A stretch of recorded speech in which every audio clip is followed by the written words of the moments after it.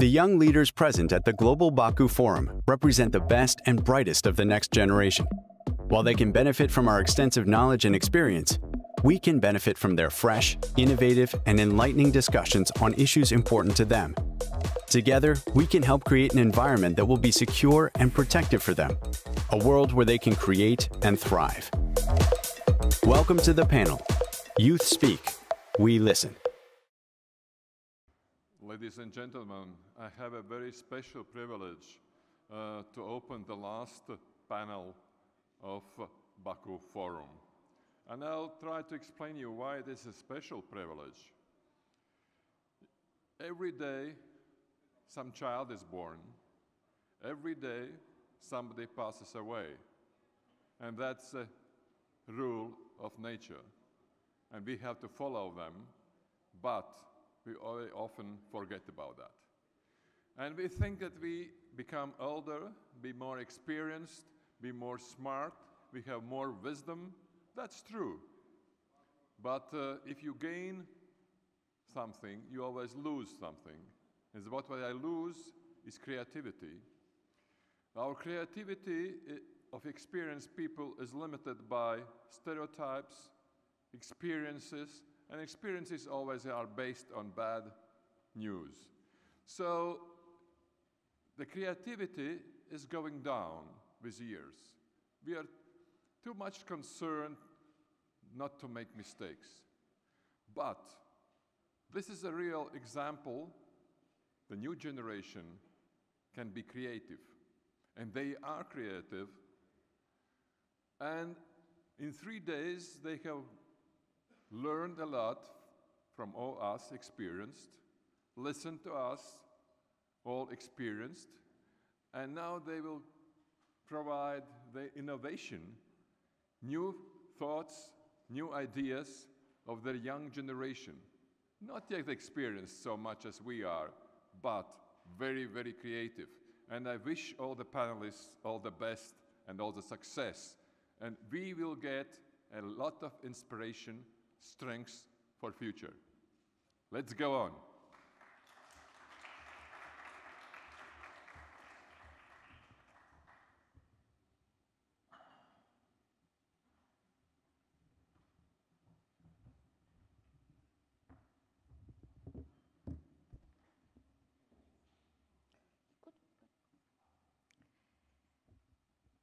In a world where we fear the different, resent the successful, hold unreconciled grievances about history, and may have conflicting visions of the future, providing opportunities for dialogue is essential.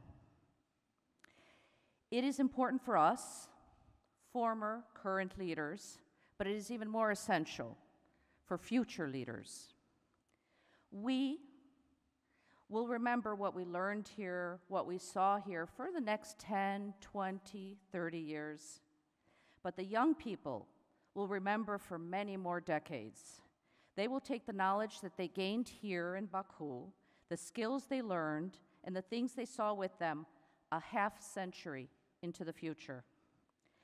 When NGIC brings young leaders here, the youth gain from our experience in leadership, and we gain from the opportunity to listen to them. So, use this opportunity to talk with them, to tell them of your dreams. They might become theirs. Listen to their dreams because they might become yours.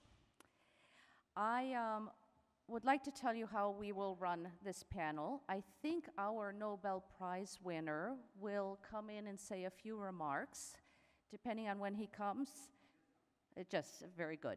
Then we will have 3 panels. They will each give a short statement that they prepared themselves on a certain topic. And then after each panel, we will have 1 or 2 questions from the audience, and then quickly move in to our next panel. So,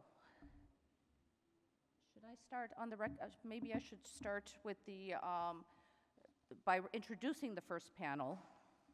Our first panel will be on international peace and security.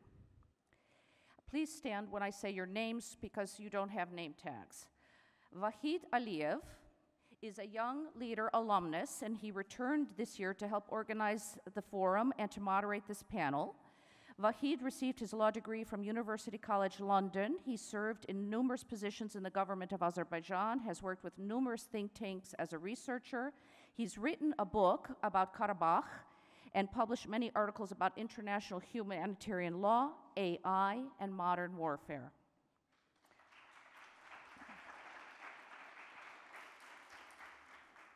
Lesia Ohrysko from Ukraine is a strong proponent of public administration reform. She worked in various UN agencies on human rights and development matters and in Ukraine's cabinet of ministers. She is currently concentrating on civil society oversight of the reconstruction of Ukraine and also leads security matters at a prominent Ukrainian think tank. Natalia, I've seen you so often, I'm not sure if I'm going to pronounce your last name correctly, and I apologize if I don't. Natalia Knipse is studying for her master's at University of Latvia and is the previous youth delegate to the United Nations. Her work centers around defending human rights, and she is passionate about strategic litigation, rule of law, and human dignity.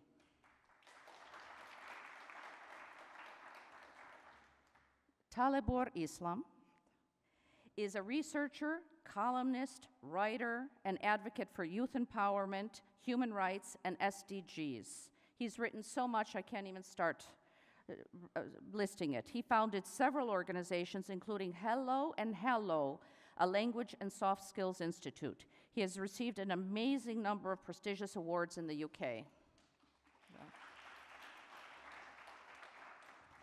Martin Steins was a member of the Latvian Parliament from 2019 to 22 and is now a teacher and is also on the Education, Culture, and Sports Committee on the Riga City Council. He is involved in promoting youth politics and civil society. Okay. Emilia Bayramova is an Azerbaijani young leader who is the chairperson of the youth organization Asan Volunteers and works for the State Agency for Public Service and Social Innovations with the President of the Republic of Azerbaijan. Marina Domushkina from Ukraine focuses on protection of civilians in conflict and complex emergencies. With an MA in International Peace and Conflict Studies, she has served at the OSCE and UN, including UNICEF, UNHCR, and Save the Children, and now works with the Black Sea Grain Initiative with the UN. She has spent a great deal of time in conflict areas of Donbass documenting human rights violations.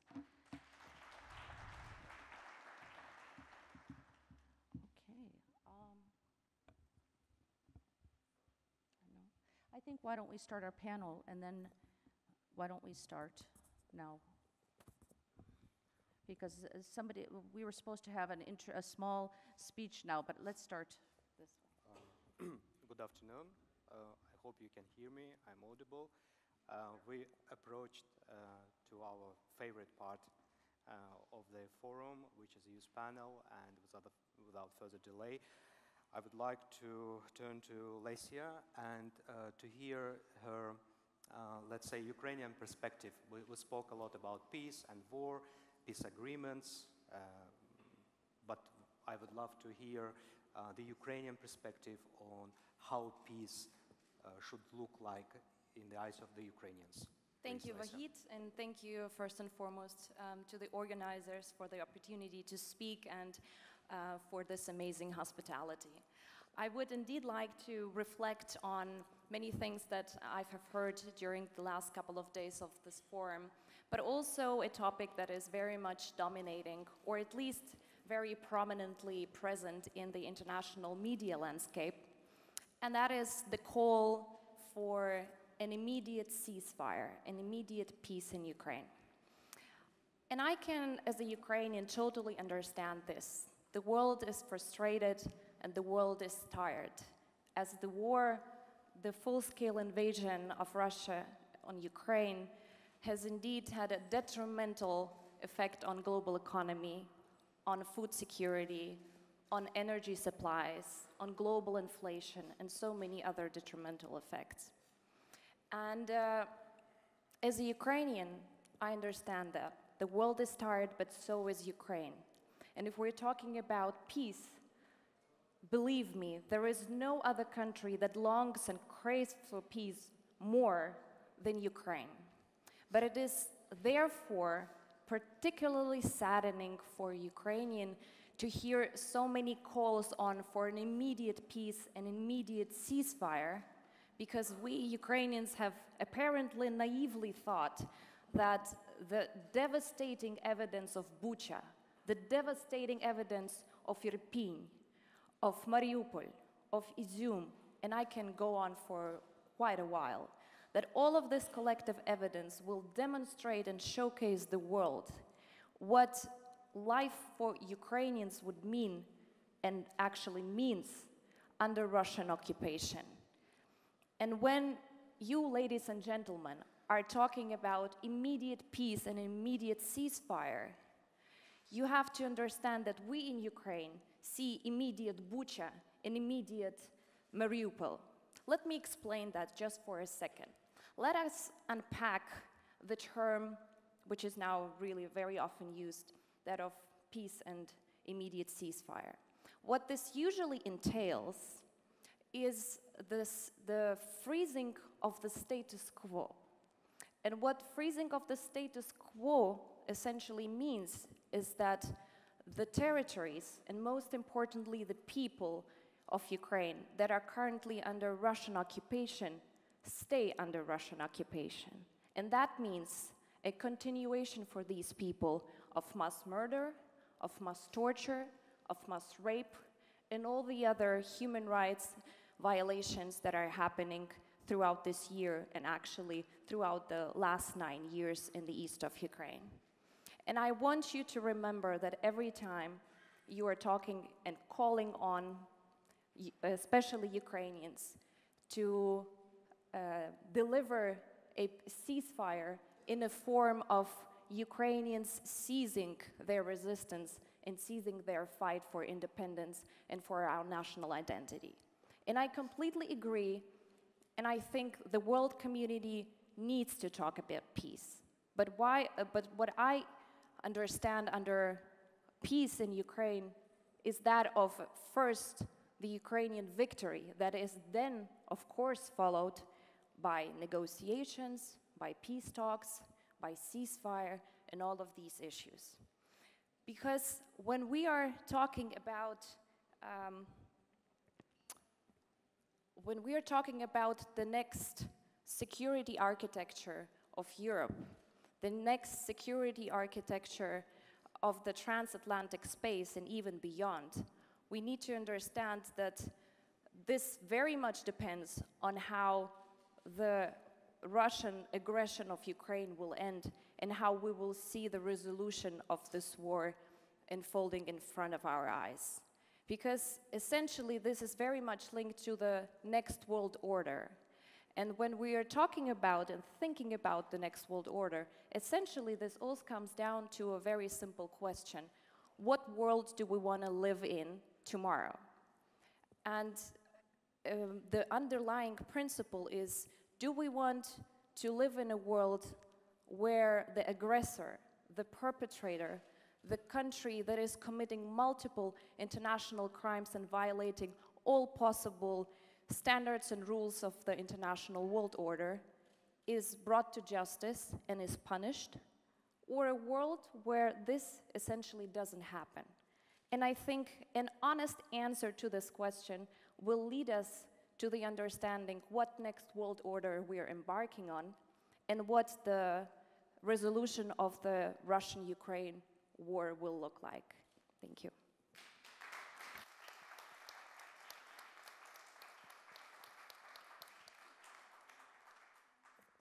We also spoke a lot about arms control, and I would like to address this topic to Natalia, to our panelists from Latvia.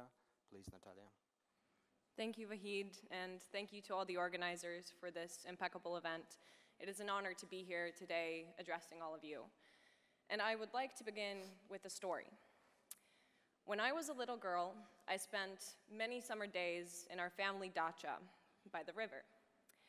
The Soviets had built hydroelectric stations on this river, thus not only drowning landmarks important to the Latvian people, but also with each changing tide, revealing the relics, the battles fought along these riverbanks and on the appropriately named Island of Death had been left behind. So my little sister and I would spend our days walking along the river, finding pieces of shrapnel, pieces of medicine bottles from battles long before, but most often we found bullets. And some of these bullets were intact, but most had clear indications of the target that they had hit, clear indications representing the lives they had taken and the futures they had robbed. And thus, as Lesia incredibly pointed out, Russia's monstrous attack on Ukraine has highlighted for many the intergenerational scars imperialist aggression has left on the societies that happen to be in the path of their glorified efforts of world domination. The treaties that are supposed to make the world feel safer are not only struggling, but they are failing completely and going extinct. With a bully like Russia and the consequences of its gruesome acts, we need to keep taking preventative steps to ensure accountability and strengthen the guardrails keeping our world order intact and in order to build a better one. And these guardrails, thus far, have been based on trust. Arms control at its core is about predictability and balance. Our current arms control regime, or lack thereof, was shaped during the Cold War, with two nuclear-armed superpowers dictating the global order. But with more and more states reaching nuclear capacity and developing it, this binary approach is no longer viable, and the system that has led us to the situation we're in now is incapable of solving it and in creating a future without another Cuban Missile Crisis. And so, Putin's suspension of the New START Treaty, which was the last remaining active treaty between the United States and Russia, is a clear sign of intent. Russia has already rattled its nuclear saber multiple times since the start of the war, and it shows that this is the type of leveraging that we're going to have to be faced going forward. Democracy, rule of law, and accountability are not just principles. They are values of a multilateral global world, and anyone who disagrees with them, who disagrees with the territorial integrity of a sovereign state, must not be allowed to decide on how we continue building our world going forward. And my memories of picking up bullets are by no means unique. Those bullets have been there since World War I. Where I come from, if you did not experience the war, you heard about the war. You saw it in relics within your own home. The intergenerational impact of the brutality of aggression is undeniable, and therefore international law and arms control must not be selfish and must not be short-sighted. We must listen to and turn to those currently feeling the wrath of madmen in power firsthand, not only for guidance, but also for advice on who to trust, if to trust, and when and if to compromise. Slava Ukraini, thank you.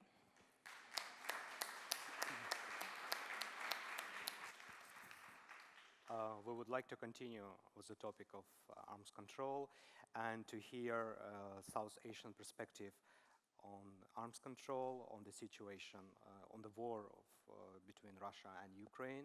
And Talibur, please. Thank you, Wahid. Thank you to the organizer for arranging this, and I believe I'm the only representative of Bangladesh here. So, and first of all, I would like to thanks to this audience who came here like just after the lunch. So thank you so much. I really appreciate that the way you are appreciating us. Thank you so much. So I came from a country where we have already 170 million population in a country where it is only 1,047 square kilometer. And recently, in 2017, we sheltered 3 million Rohingya refugees in our country, although we have already a land constraint in our country and also resources. But in 2017, Myanmar government at that time and the army had a genocide and ethnic cleansing in Myanmar, and that came as a result that 3 million people were displaced from that country. And personally, we as a Bangladeshi, we fought for our country and we achieved our independence by getting into the war in 1971. So we know the pain, we know the consequences of involving in a war, and we don't want it anymore. But since we were supported at that time when we were in danger, so we gave the shelter to the Rohingya refugee population, but we don't have space in our country. So how it happened?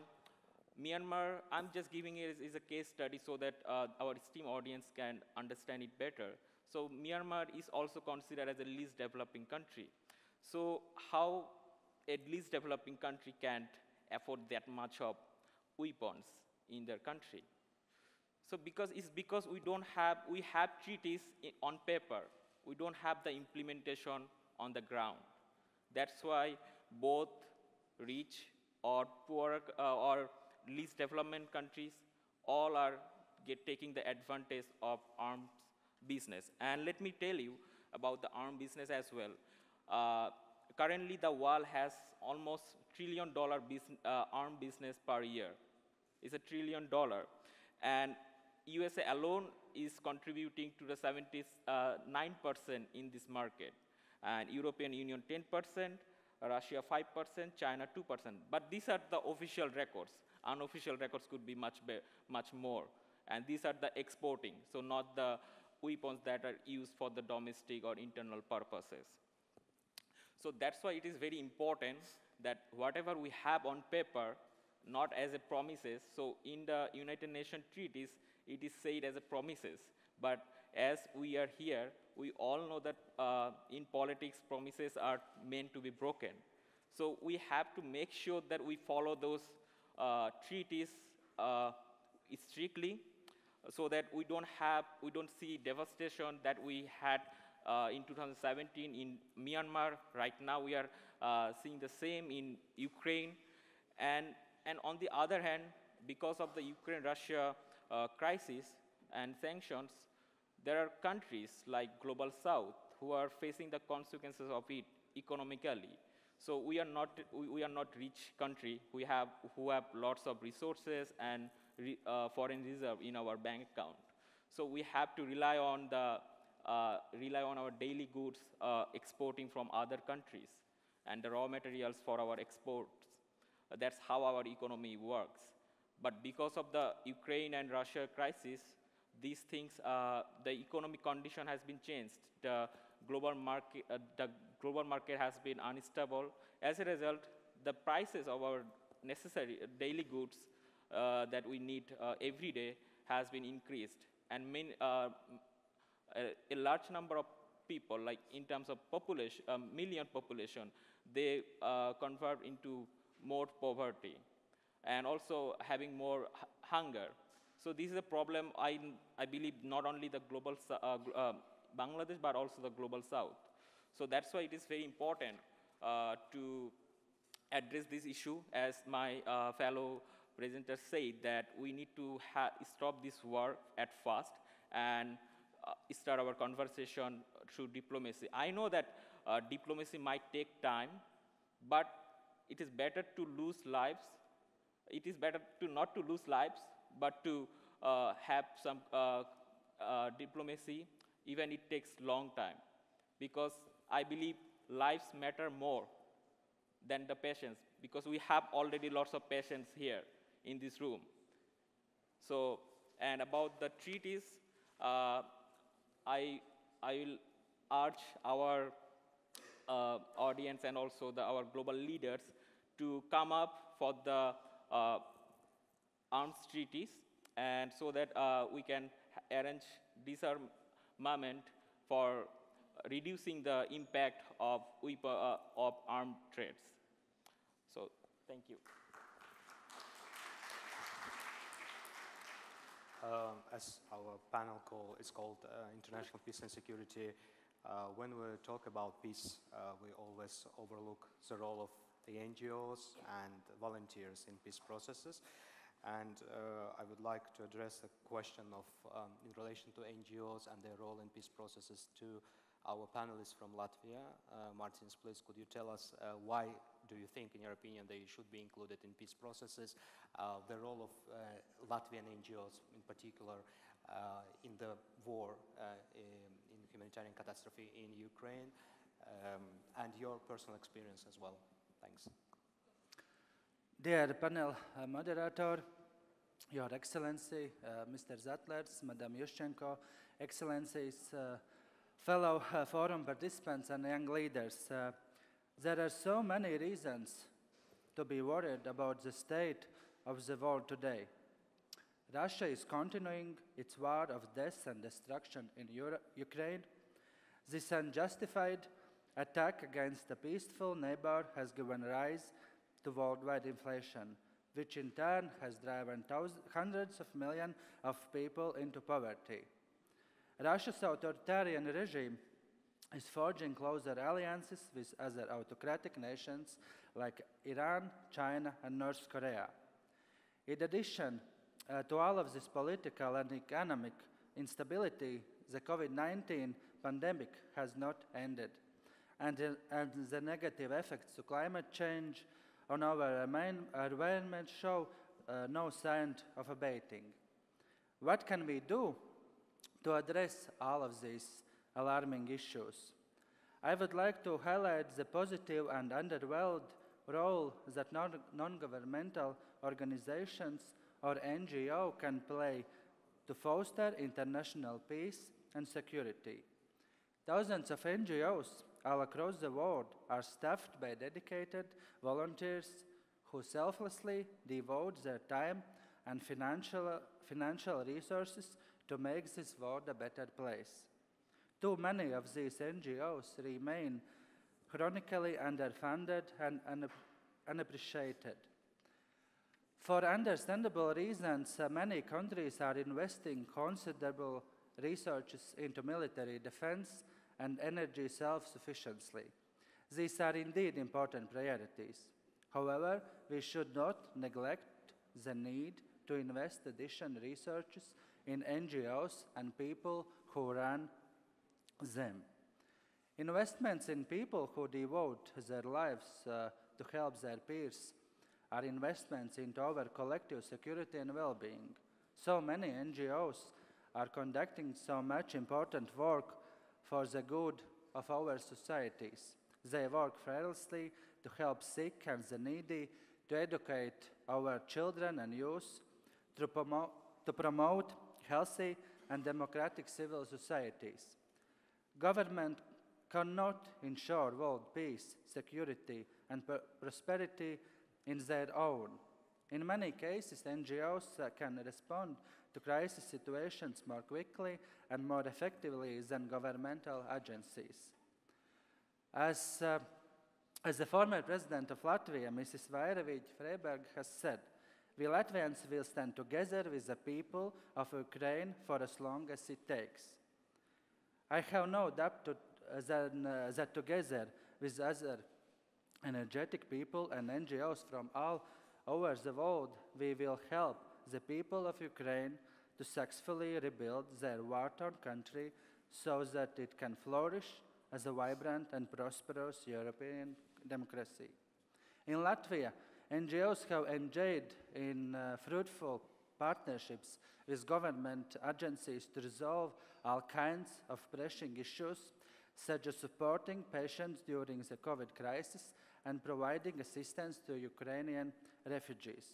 In the very first hour that followed Russia's invasion in Ukraine in 2022, Latvian NGOs joined force by creating communication networks in WhatsApp and social media platforms, despite the fact that Latvia is one of the smallest countries in Europe, with less than 2 million inhabitants.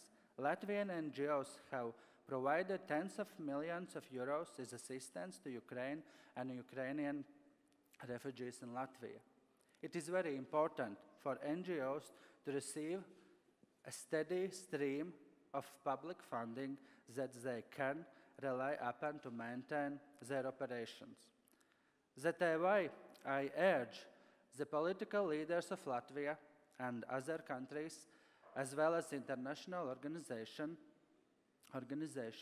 to provide the financial support that NGOs require to conduct their important work. Both emotional support and financial support are important. In closing, I would also like to mention an international initiative that was launched in Latvia in 2009. It is World NGO Day, which people all across the world mark every year on February 27. This is a wonderful opportunity to honor the contributions that NGOs, volunteers make every day to international peace and security, sometimes even at the cost of their lives. I therefore encourage every country to make World NGO Day an official day of commemoration on its national calendar. The NGOs in Latvia, in Ukraine, and all across the world truly deserve our wholehearted gratitude and support. Thank you.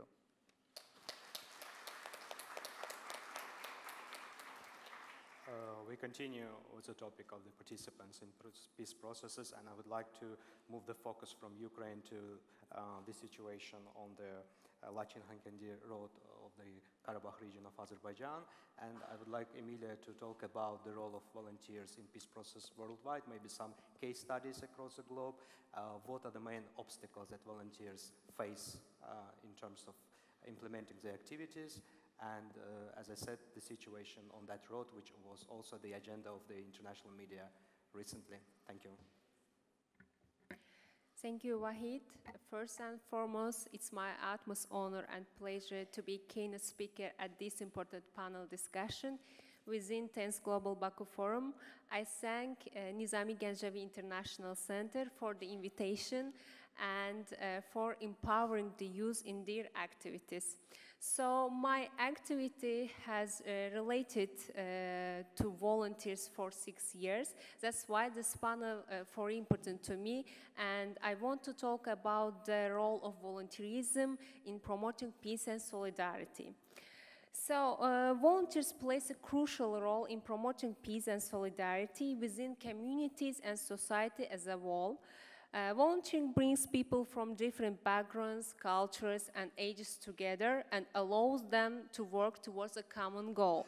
Through effective communication and discussion, volunteers can build awareness about peace and solidarity and work on peaceful resolution of conflicts.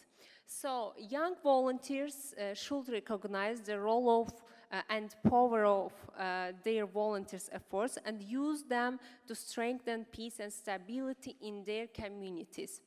Today, we consider them as the future leaders of our society who will encourage dialogue and collaboration within and between communities or nations towards peaceful solutions. Let me also touch upon how volunteers can actually get involved in peace processes. The young volunteers can be invited to take part in informal peace processes, initiatives, activities, and projects. Because of the inherent volunteer spirit, they are more willing and passionate about communicating with members of different nations, ethnic groups, communities, or minority groups. Volunteers can help understand their problems, concerns, and opinions and take actions to build bridges between these groups and spite of the difference. The involvement of youth in peace projects can be demonstrated with various case studies from UN volunteers.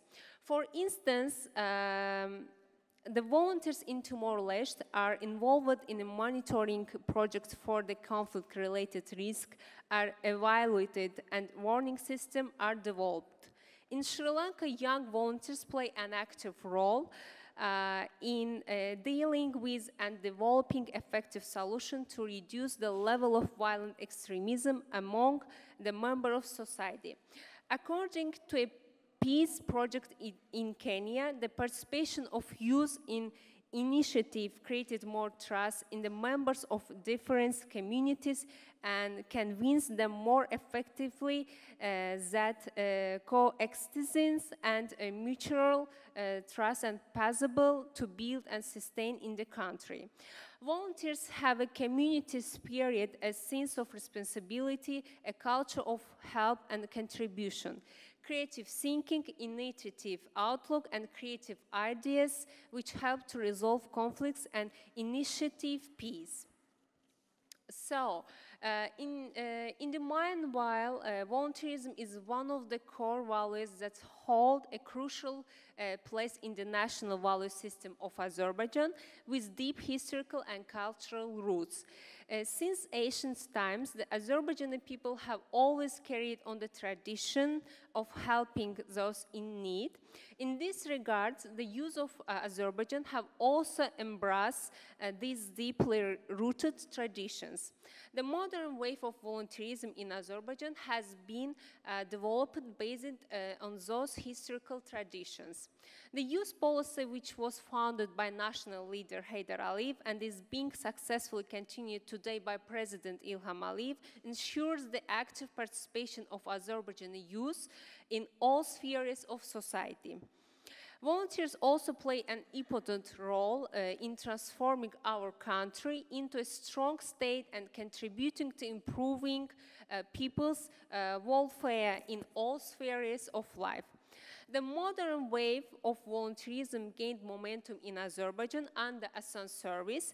As of 2012, young people started to take an active role in provision of public services and social innovations in Azerbaijan under the umbrella the Youth Assan Volunteers Organization.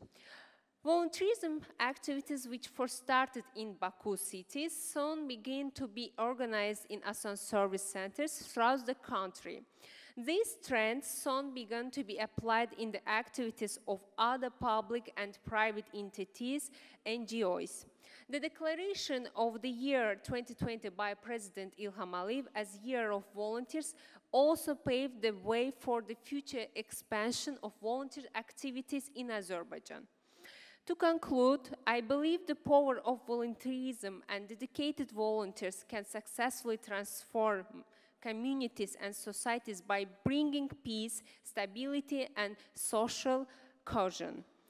We need to unite our power and resources to address the challenges volunteers face globally. Sometimes we see that the role of volunteers is undervalued and underappreciated. This not only damages their spirits, but also hinders the further expansion of their activities. Financial support for the activities of volunteers is also a matter of concern that should be addressed with the help of stakeholders. Campaigns must consider supporting volunteers within the corporate social responsibility activities, and this is indeed an important issue for consideration. This being said, I strongly urge all young volunteers to start getting interested in these issues of peace and conflict, engage in peace projects, and contribute to peace-building efforts in their community, country, or different parts of the world. I also call upon public bodies, private entities, and NGOs to support volunteerism within their activities, considering their huge potential to spark a positive change all around the globe. By the way, I want to talk about our volunteers on the Lachen-Khankendi road. The peaceful protests of Azerbaijan ecologists and young volunteers on the Laçın-Xankəndi road over the illegal exploitation of mineral deposits, especially the Qızılbulaq and Demirli ones, located in the Azerbaijani territories, where the Russian peacekeeping contingent is temporarily deployed, has been going on for the 90-day back-to-back. I'd also like to use this opportunity to shed light on an issue which I think is intriguing for our international friends. Despite the widespread propaganda on the alleged blockade, our volunteers freely assembled to prevent illegal activities and ecological exploitation in the Azerbaijani territories, and our protesters ensure through movement of the vehicles used for humanitarian purpose. Thank you.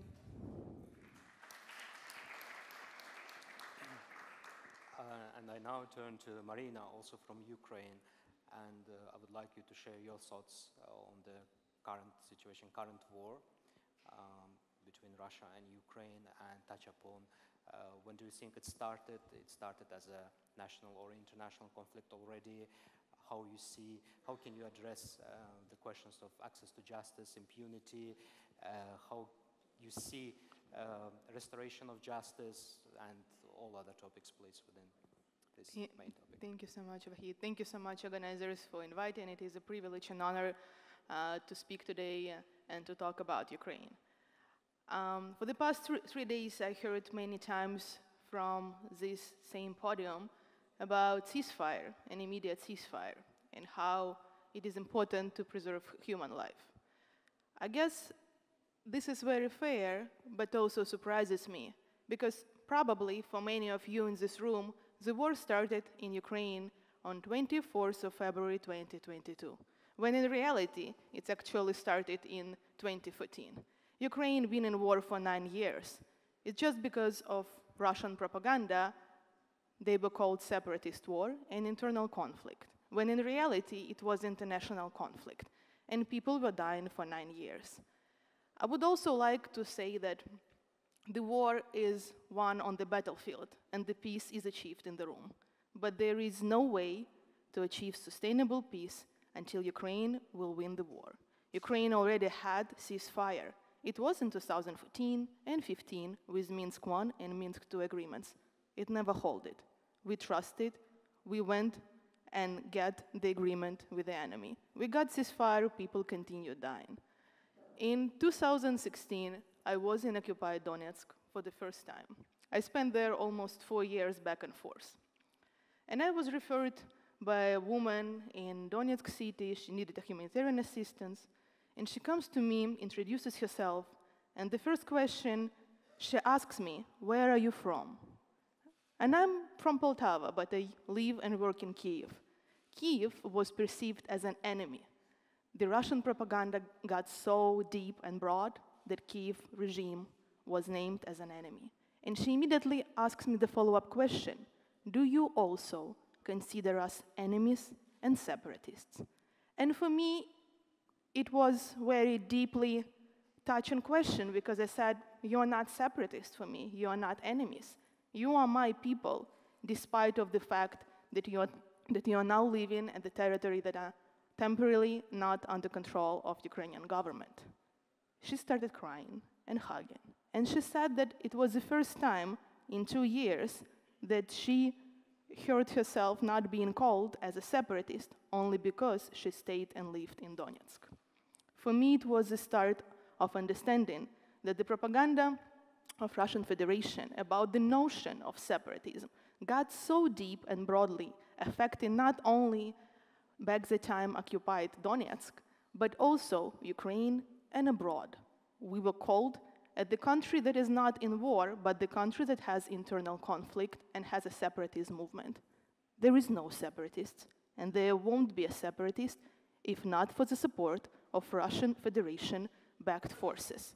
And this should be and should continue to be repeated, that Ukraine was united before 2014. But the question and reality is that we also called those people separatists. And the propaganda affected us as well. How we can get those people back, what we should do. And the answer is simple. It's justice and accountability. This year, European Court for Human Rights achieved unprecedented decision, actually determined that Russian Federation got an effective control of those areas, thus responsible for grave human rights violations.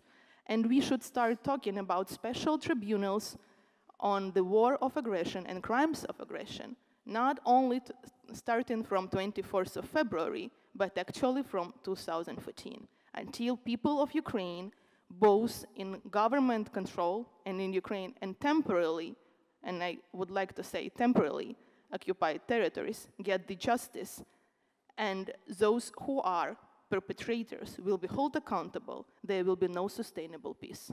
But in order to achieve it, Ukraine needs to get full control of its territories. Apart from that, the communication should start from the government and from international communities as well. The communication that Ukraine is actually still believes that this is our territory and we will get it back, despite of others' call for immediate ceasefire or for immediate peace. I would like to say that all decisions that are taken right now in Ukraine is ultimately responsibility of Ukrainian government and Ukrainian citizens. And it is our way how and when we will get to the room of negotiations for signing any agreement. But again, there is no sustainable peace without justice and accountability. And for that, we rely a lot on international community for support and guidance, for the legal advice how to achieve it. Thank you. Thank you. Just quick concluding remarks. I would like to turn to Lesia. As an international community, what should we understand about the war in Ukraine? Could you please just give us some quick important points and solutions as well? Thank you. Sure. I think one of the central problems when we are addressing the Russian invasion of Ukraine and the resolution of this war is the lack of a unified vision of the West of how a Ukrainian victory, which leads then basically to a victory of the whole world and a victory of justice and accountability, as Marina just rightly mentioned, can look like. And it is exactly this lack of vision that holds us back in our joint action. Now, this question is obviously a very, very difficult one. Many of you might have your own opinion of how this resolution could look like. I can only share with you a couple of ingredients of the recipe that we in Ukraine are very often discussing. It has a couple of points. One of the first and most important points is military support and the military victory of Ukraine. We have seen so far very often the so-called salami-sliced policies when providing Ukraine weapons and all the necessary means that we need to kick out the aggressor. And we believe this spoon-feeding exercise, when this ally gives us 2 tanks and this ally gives us 3 tanks, and all this bargaining has to stop. And when we're talking about a Ukrainian military victory, we need all of the support at once and at fast delivery. The second one has to do with the security architecture that has to be built on the principle of exclusivity and not inclusivity. I think the world, especially the Western world, has been deceived for many decades when thinking about the ridiculous term of a common security space from Vancouver to Vladivostok or from Lisbon to Vladivostok, because security is based on trust. And if countries do not share the same values and the same principles, how can you build a trusted security, a common security space? Third in my list is the principle that the aggressor has to be brought to justice. And I cannot agree more with what has just said my common delegate, Marina. It's about the very important role of the International Criminal Court, but it's also something that the ICC cannot tackle at the time being, and that is the creation of a special tribunal for the crime of aggression, so that the Putin regime and his proxies are being held accountable and justice survives. The fourth element has to do with the work and the proper functioning of international organizations, especially the United Nations. The organizations have to have legal remedies to punish their members that are violating international rules and standards. And as a former UN employee, I cannot just feel sorry and regret for the pitiful and shameful situation that the UN is finding itself in, especially the Security Council, where a permanent member that has a specific role in upholding international security and international justice is breaking all possible rules and standards of the world order. And one more thing about the United Nations. Do you know that Russia is the only member state that did not undergo a legal procedure when re-entering basically the United Nations in 1991 after the dissolution of the Soviet Union? And this is one problem that we as Ukraine, together with certain allies, are addressing in the General Assembly and generally across the UN system. My next point, I will be just very brief, Madam Yushchenko, for sure, is about the principle that the aggressor must pay. Of course, we understand that the reconstruction of Ukraine will be a matter, first and foremost, for Ukraine and for Ukraine's budget. Of course, we are also very much reliant and expecting certain international support in this particular sphere. But I think that it would be only just if the aggressor pays for most of the destruction, for the physical destruction that can be paid off. That's why it is absolutely paramount that the 300 billion frozen assets, $300 billion US of frozen Russian assets that are now in European countries can be legally confiscated. That's why it is a very important to-do point for our Western allies to find the legal mechanisms in order to legally confiscate these frozen assets that are now in these countries.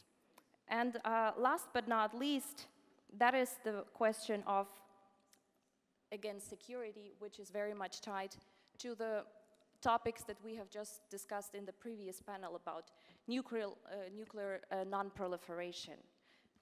As you know, Ukraine in the early 90s had to give up, or voluntarily gave up, the world's third biggest nuclear arsenal in exchange for security guarantees and insurances. I think, ladies and gentlemen, we all see and know what we have now out of these security guarantees to Ukraine. That's why a NATO membership of Ukraine after the end of this war has to be very much on the top of our political and foreign political agenda. Thank you very much, and Slava Ukraini. Thank you. Thank you, Vahid, for organizing such a thought-provoking and excellent panel. As I mentioned, we will be having 3 such panels on various issues, but also we will now, in a minute, have a very special guest make some remarks before the next panel. But before we do that, I would like to ask if there are 1 or 2 important questions in the audience. I think David?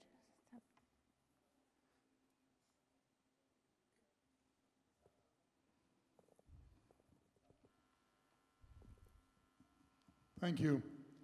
I would like to begin by commending highly the anonymous young leaders. Thank you, Kateryna, for presenting them, for very, very mature, well thought through and compelling statements. And as you mentioned, that they had prepared themselves, which is only to be expected.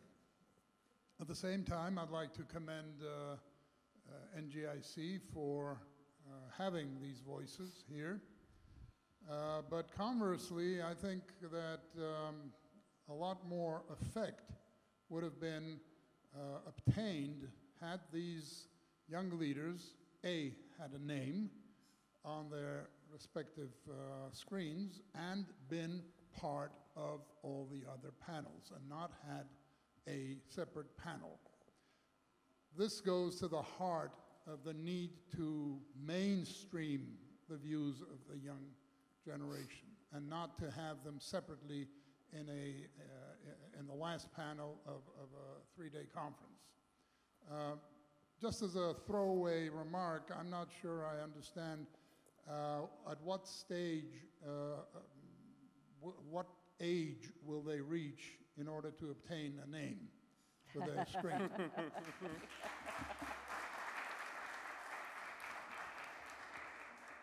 And since I'm sounding pretty critical, I should, I think, direct criticism towards my own quarter, which is the UN. For the 30 years that I've been in the UN, I have heard and I have edited speeches that refer to the need to bring in young views and young people and young colleagues into the UN system and into the Secretariat, namely. And yet, for all this time, there has not been a docking mechanism that would allow young people to come in. If anything, the member states of the organization that run everything, including, and first and foremost, the 5th committee, which has to do with administration and finance, they are going out of their way in order to create a situation where the young people can only come in at a more advanced stage in their life. Just as an example, and I'm sorry I'm making a big speech here, Kofi Annan began his career as a P1, professional level 1, in the World Health Organization. P1 as a post, as a position, no longer exists. An office can create a P1 position which only takes about 1.5 years or 2 years of experience, can create if the office has some extra budgetary funds. But there is no such position in the regular budget. Why? Because the regular budget is being cut.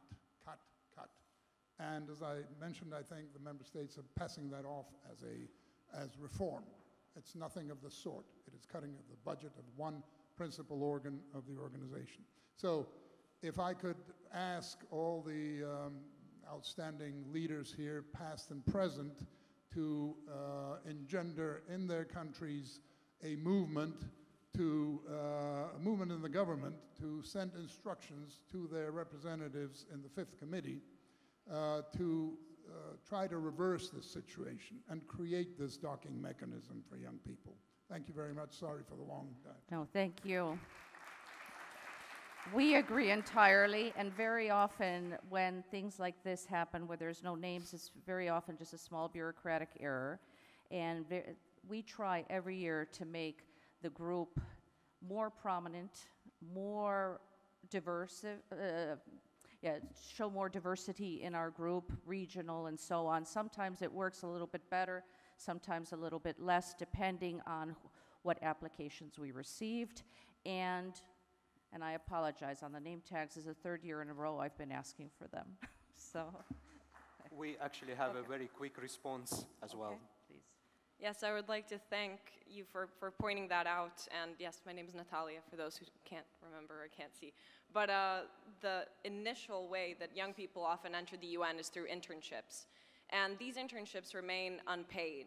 And it goes to show what type of people can afford to live in cities like Geneva and New York and work at the UN without any pay. And those are the people who have the opportunity to enter the system at a younger age. Hello.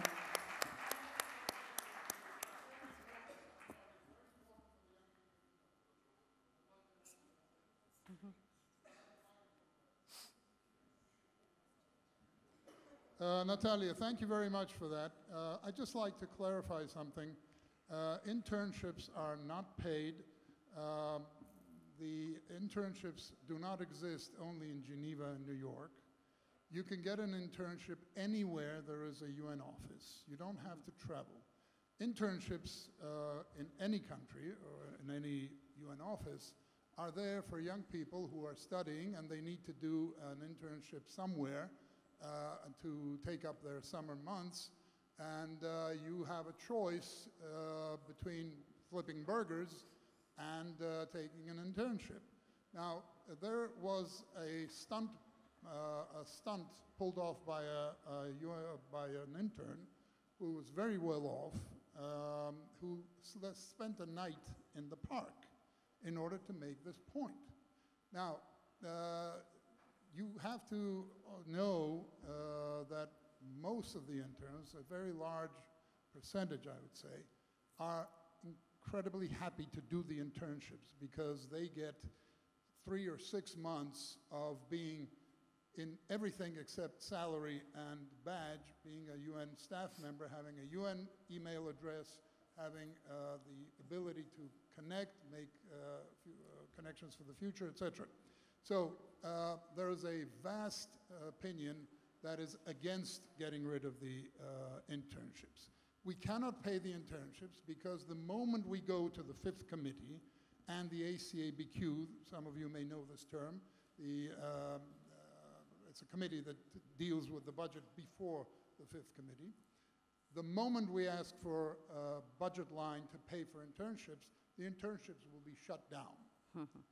So, but I will say that the UN did not do itself or its image any favors by bureaucratically reorganizing things and putting internships on the website under the rubric UN jobs.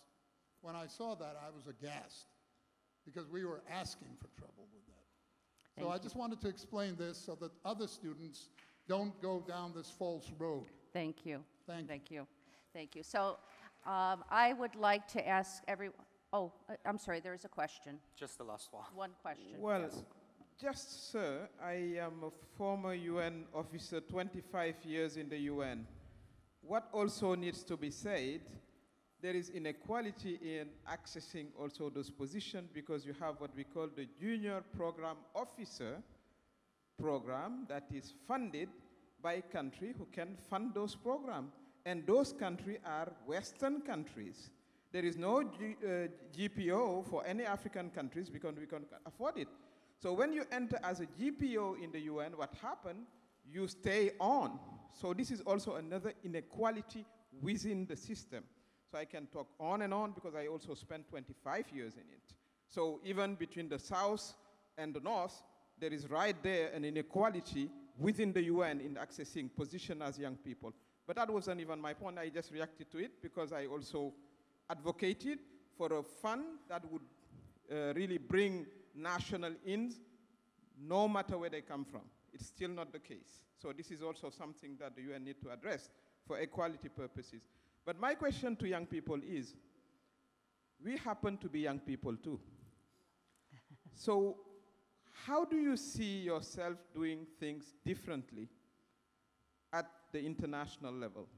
Do you feel like you have more ability and capacity or an environment that is more conducive to fight injustice, to fight racism, and to bring more equality into international relationship?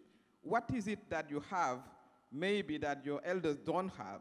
Can you sort of, discuss on that? Oh, who please? Would like to address the question just with one sentence, please? Marina, please. I can do one. Thank you. I think, first of all, to David, some of us already retired from the UN SP3, starting from the internships, and asking and answering the question. I think what is the most differ us from the previous generation is us who are now in our early 30s and those who are in their middle 20s right now, we have the voice. We have the space to raise our voice, and even if we are not granted that space, we create it for our own. That's what you see. And that's why there is climate change activists. That's why you remember Fridays for Climate. It's because it's youth who activated and self-organized themselves. And this is the small steps that we do, and we hope future generations after us will have even more. So there is always a start point, and it started now. And the point that we have a space to raise the voice, and many of us believe that the change starts with us and from us, that we don't need to wait for someone to take the decision. And what I tend to believe, and also feel from my generation, that we have this concept that with rights, there are also responsibilities. That is why in the last 5-10 years, there were movements that were fighting climate change, that were fighting racism, that were fighting inequalities. We've started talking about women, peace, and security 23 years ago, and later, after 13 resolutions, we are still trying to get women on the first row of negotiation table, when we already need to start talking about more inclusive, not only women, but also people of color and LGBTQI. So we are definitely way to go, but at least we were given the space and we are trying to change it. Thank you. And if I may add very quickly, in order to build further in solidarity, you need to have empathy. In order to have empathy, you need to know the stories of the people you are working with and the people that you feel you are an ally of. We are very aware that we are not a representation of the whole world here on the stage today and in the coming 2 panels. However, we have the advantage of being able to communicate with young people from all across the world, of having friends all across the world, hearing their stories, hearing their lived experiences, and with those, moving forward into building an inclusive future. We do not think that we are better than the generations before us, but we do have many of the tools that make it easier to move forward and build better. Thank you. Yes, just in one sentence, please. All right. So we are hearing from the perspective from the Western country. So I would like to just add quickly from the perspective of South Asian country. So as a young generations, we are more constructive. So we are not much conventional like our old leaders are, or like previous leaders are. I would not say old, so old is a biased word. So I would say that I see youthness in every politician or every head of states. But we believe in multiculturalism. So that's the key to work, and we criticize people in order to make things better. So, and we make sure that our peers are taking everything constructively, and we are taking the same the way. So that's what I want to add. Thank you.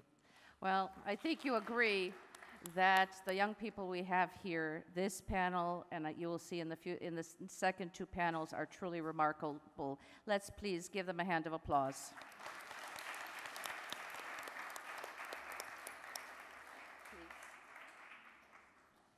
And now I would like to invite Dr. Ismail Sergeldin. It's for the 3rd panel. Yeah. The second will be education? Okay, the second, third.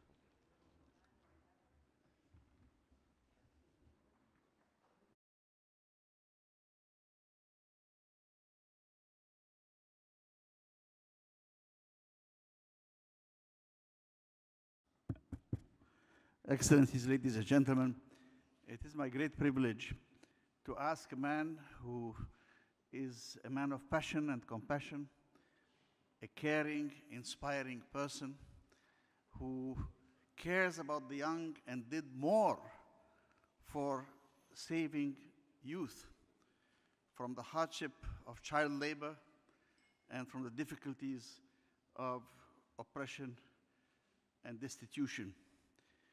I ask you to join me in welcoming Nobel Peace Laureate Kailash Satyarthi.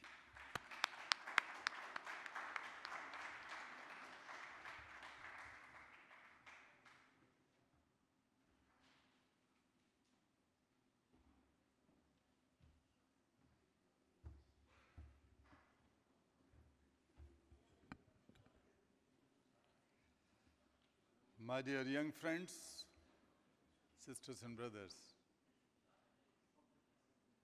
listening to these youth leaders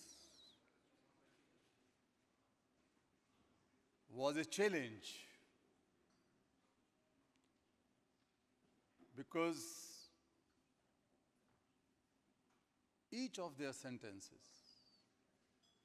were challenging our conscience, our individual and collective conscience. It was challenging our policies. It was challenging our promises and our honesty. And therefore, I strongly believe that no voice could be more compelling, stronger, louder, and honest than the voice of young people. I salute you, my dear friends.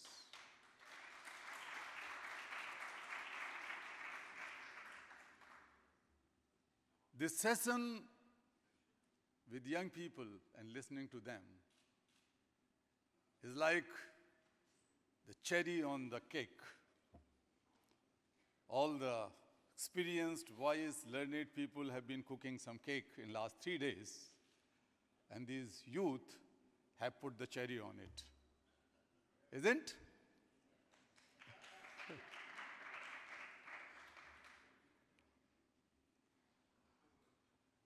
I've been working with young people for whole my life, believing the inherent power, the power of truth in them. I'll give you a couple of examples because the new session, the next panel will begin soon. When I realized that hundreds of millions of children in the world are trapped into slavery, sold and bought in lesser prices than the animals, like animals, raped, brutalized. Their present, their future, their childhood, their innocence, their education, their health is ruined, robbed of. I understood that the change is not possible without the leadership of young people. Many of you will be surprised to learn that until 1999, there was no international law against slavery of children or children who were engaged in hazardous occupations. Then I had a crazy idea that let us march across the globe. March with the young people, students, youth. I still recall that from January 1998 to June, 6 months, we walked across 103 countries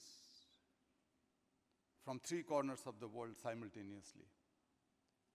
15 million young people, mostly young people, and of course some of their parents and teachers also joined. And when a group of youth was invited to address the General Assembly of International Labour Organization, what they call the ILO Convention, a young boy came on the stage.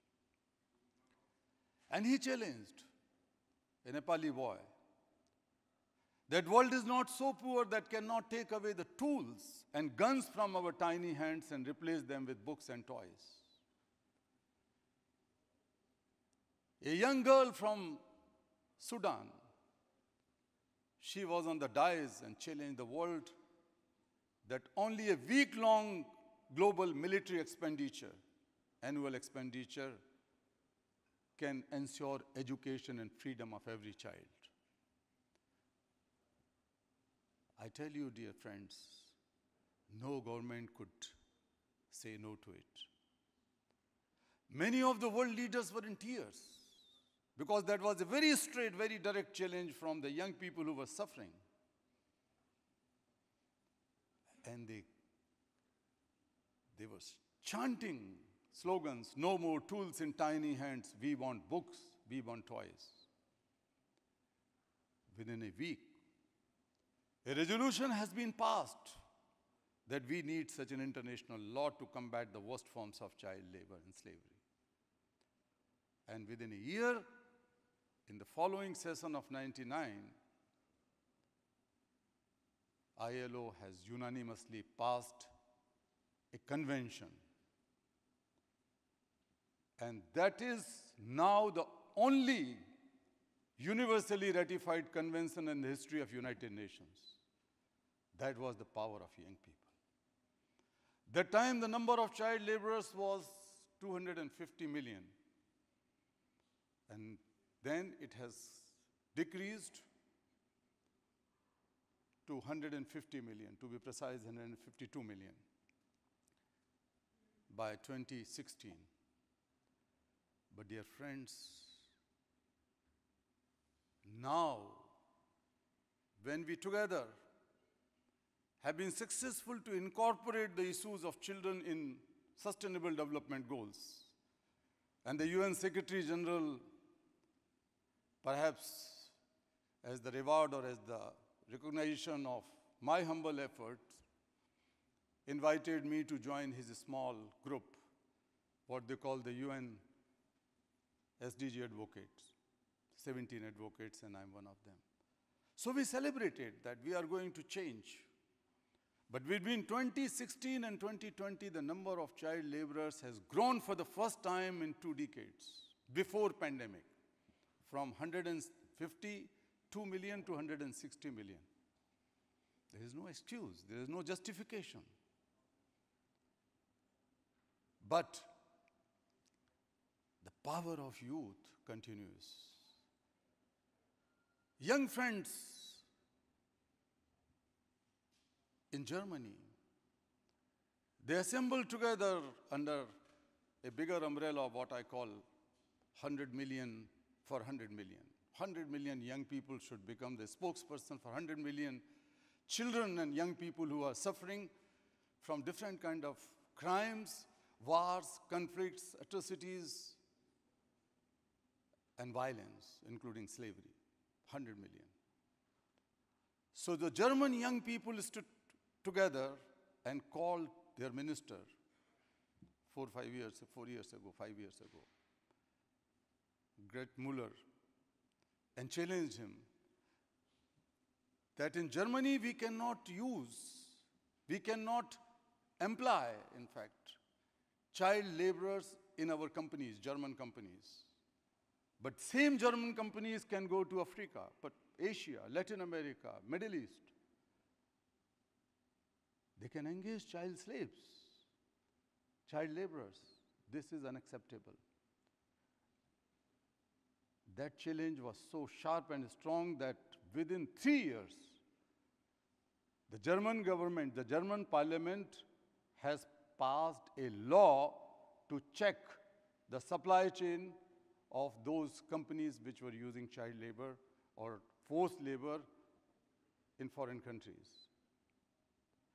Similarly, when Norwegian government, again 4 or 5 years ago before pandemic, has decided to cut their ODA for education, the students and student unions from Norway and Sweden, particularly Sweden, the Swedish youth gave a call to their politicians and parliamentarians to visit their schools. 20% of the parliament members, including many of the ministers, visited their schools where they studied when they were children, and the students raised the voice, asked a direct question.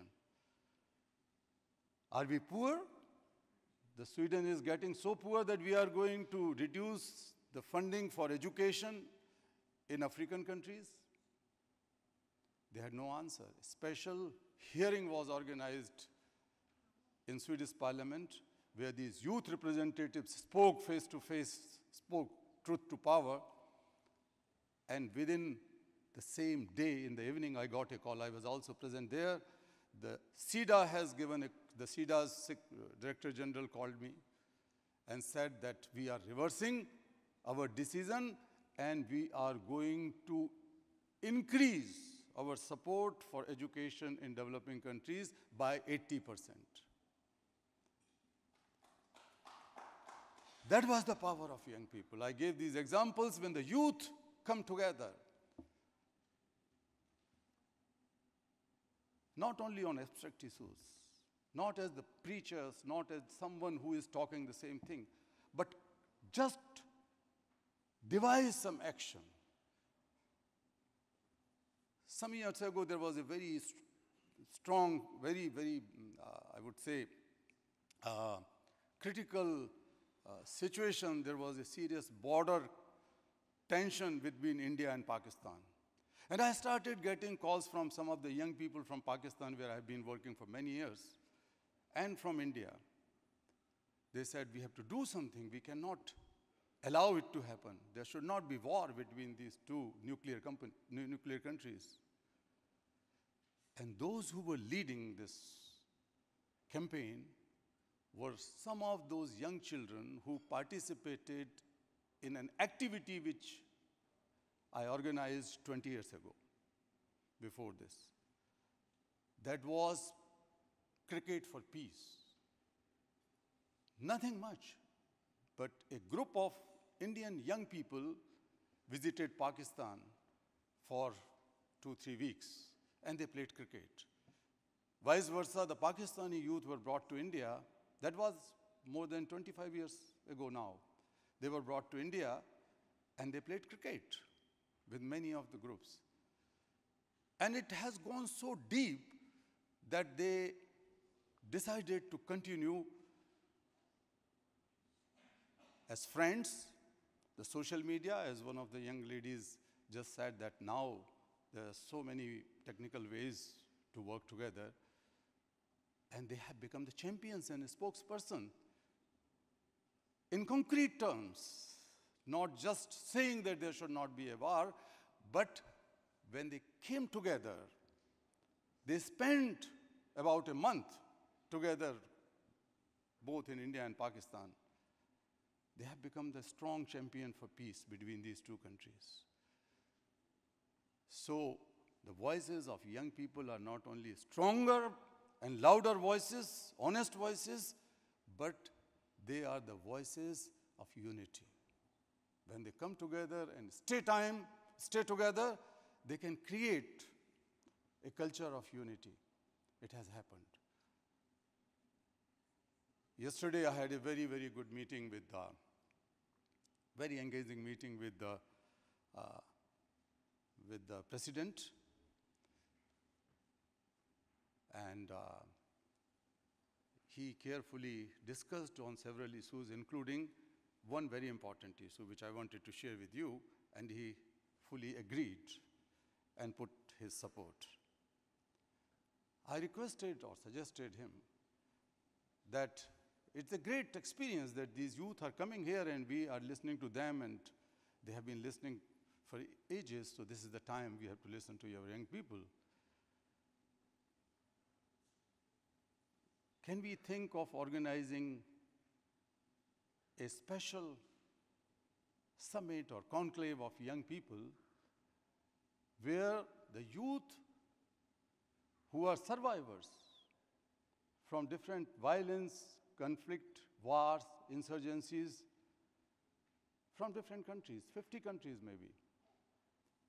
It could be Ukrainian young people and Armenian young people from Myanmar and the Rohingya, young people from Eritrea and Ethiopia and South Sudan, young people from India and Pakistan.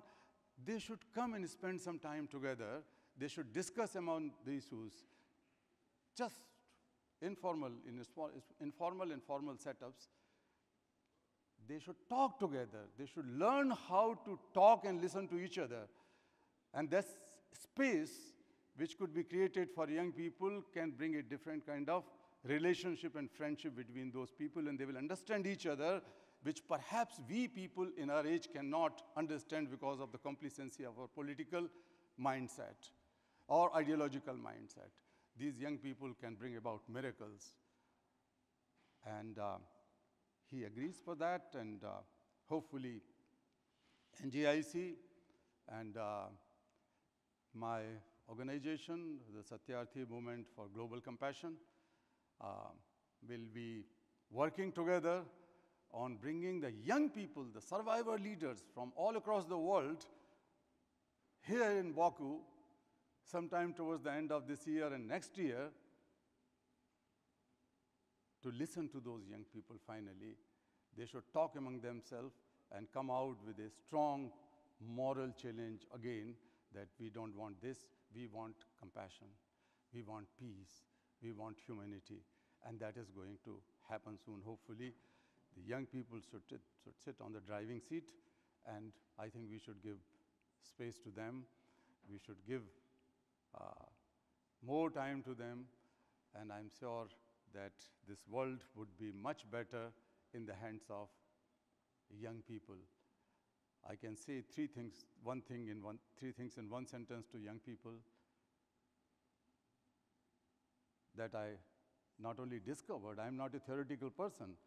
In 40, 45 years of my life, I physically, with the help of my friends, rescued 115,000 young people from slavery in India alone, and millions of young people from across the globe. I work in 140 countries.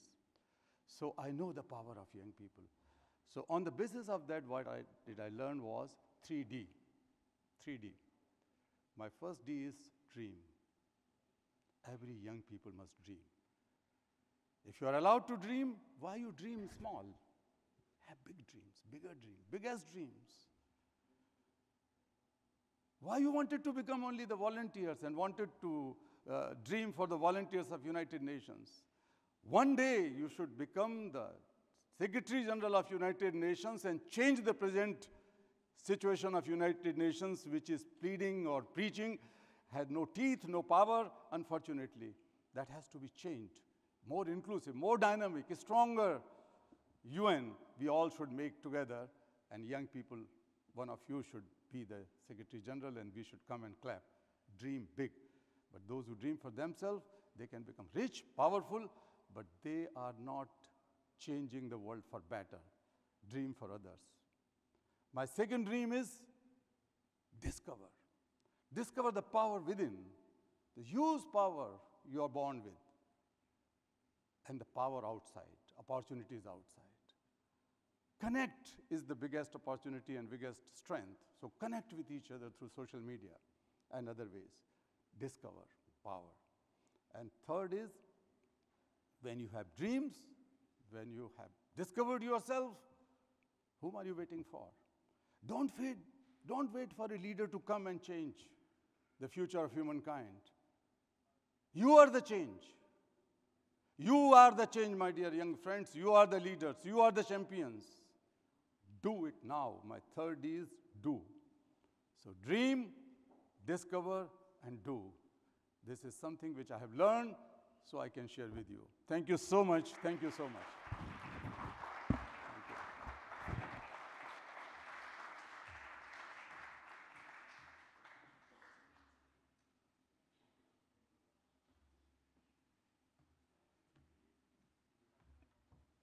Thank you. That was incredibly inspiring. I would like the second panel on environment and technology to please come to the stage. Please come quickly as possible. And please, if possible, limit your remarks to up to 3 minutes, as we had agreed before. Okay? Is everybody here? Okay.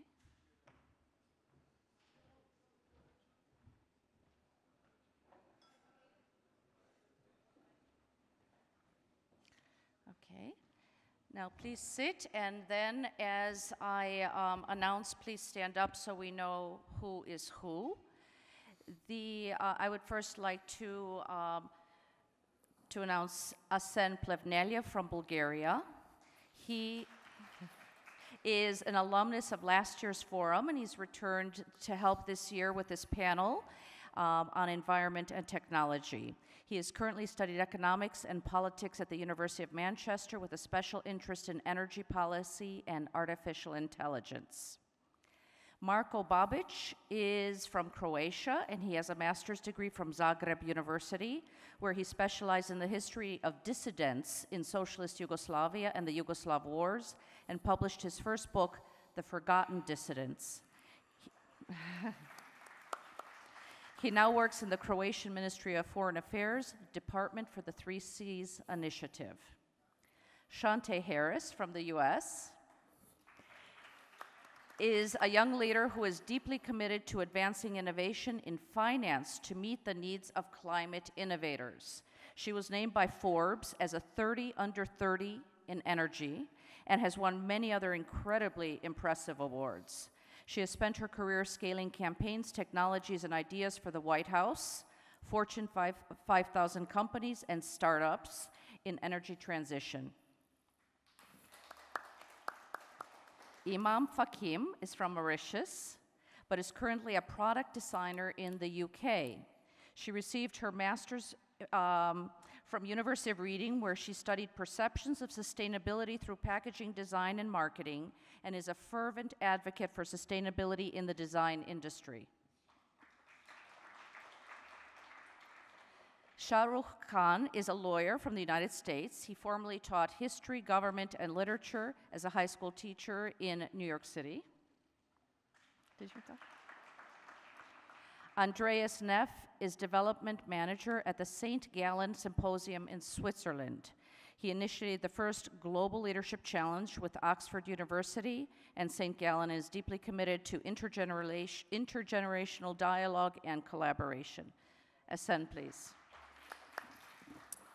Hello, everybody, Your Excellencies. It is a great honor, and on behalf of all of our speakers, I'd like to thank Nizami Ganjavi for the opportunity to speak at this incredible panel. As President Zatlers said initially, we young leaders are here mostly for two reasons. One of them is to learn from your experiences, and the other one is to share our thoughts and ideas. And as young leaders, following up on that, we would like to innovate and find new solutions to things already existing. And we start with the structure of this panel.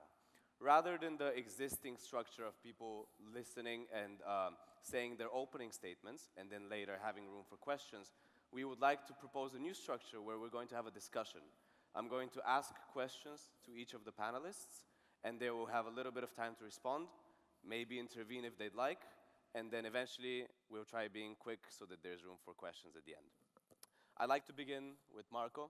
Marko, you have talked to me a lot about a global gap currently in the ability for countries to secure sustainable and reliable connectivity links between them. I would like to hear your thoughts on how international platforms can be used to help close this gap. All right. Thank you, Asen. Well, I would like to bring your attention to two connectivity platforms. As Madam Yushchenko also mentioned, I have experience working with one, which is the Three Seas Initiative, because I think that the Three Seas Initiative, which was launched in 2016 by Croatia and Poland, and also I would like to thank one of the co-founders of the initiative. Thank you, President Prevneljev, for our conversation yesterday. It was a very brief one, but it was very informative, and thank you for your leadership in the initiative. And thank you, Asen, for introducing us. Of course. The other initiative is a more recent one, which was initiated in 2021 by the European Commission, called the Global Gateway. Both of these initiatives focus on similar three pillars, which are energy, digital, and transport. But the Global Gateway also deals with health and education. I think these two initiatives, they were, although there's because they were timely initiated, having in mind the global challenges that we are facing, such as the global, supply chain crisis, the food crisis, the energy crisis, I think they serve as a template of how Europe can forge stronger ties with other parts of the world, at least in terms of infrastructure. And I think the strategic geography of Three Seas Initiative countries, namely Croatia, the country that I'm coming from, and other 11 Central European EU member states, allows this region to assume the pivotal role in the global gateway and become the gateway linking Europe with other parts of the world, as this region is bordering the Western Balkans, the Eastern Partnership, and yeah, I would stop it here. Perfect. Thank you, Marko. Aside from that, aside from the role of international platforms, what can countries individually, and specifically small countries, do And also, what is the role of geography in the possibility of closing this gap? Well, I'll use Croatia as an example. Yes. If you know some of geography of Europe, you would know that we are located on the coast of the Adriatic, which, just to give you some perspective, is almost 3 times smaller than the Caspian Sea, for instance. However, its potential is vast but untapped. So I think that our ports, Croatian ports on the Adriatic, are 2,000 nautical miles closer to the Near and Far East than some other more renowned European ports such as Rotterdam or Hamburg.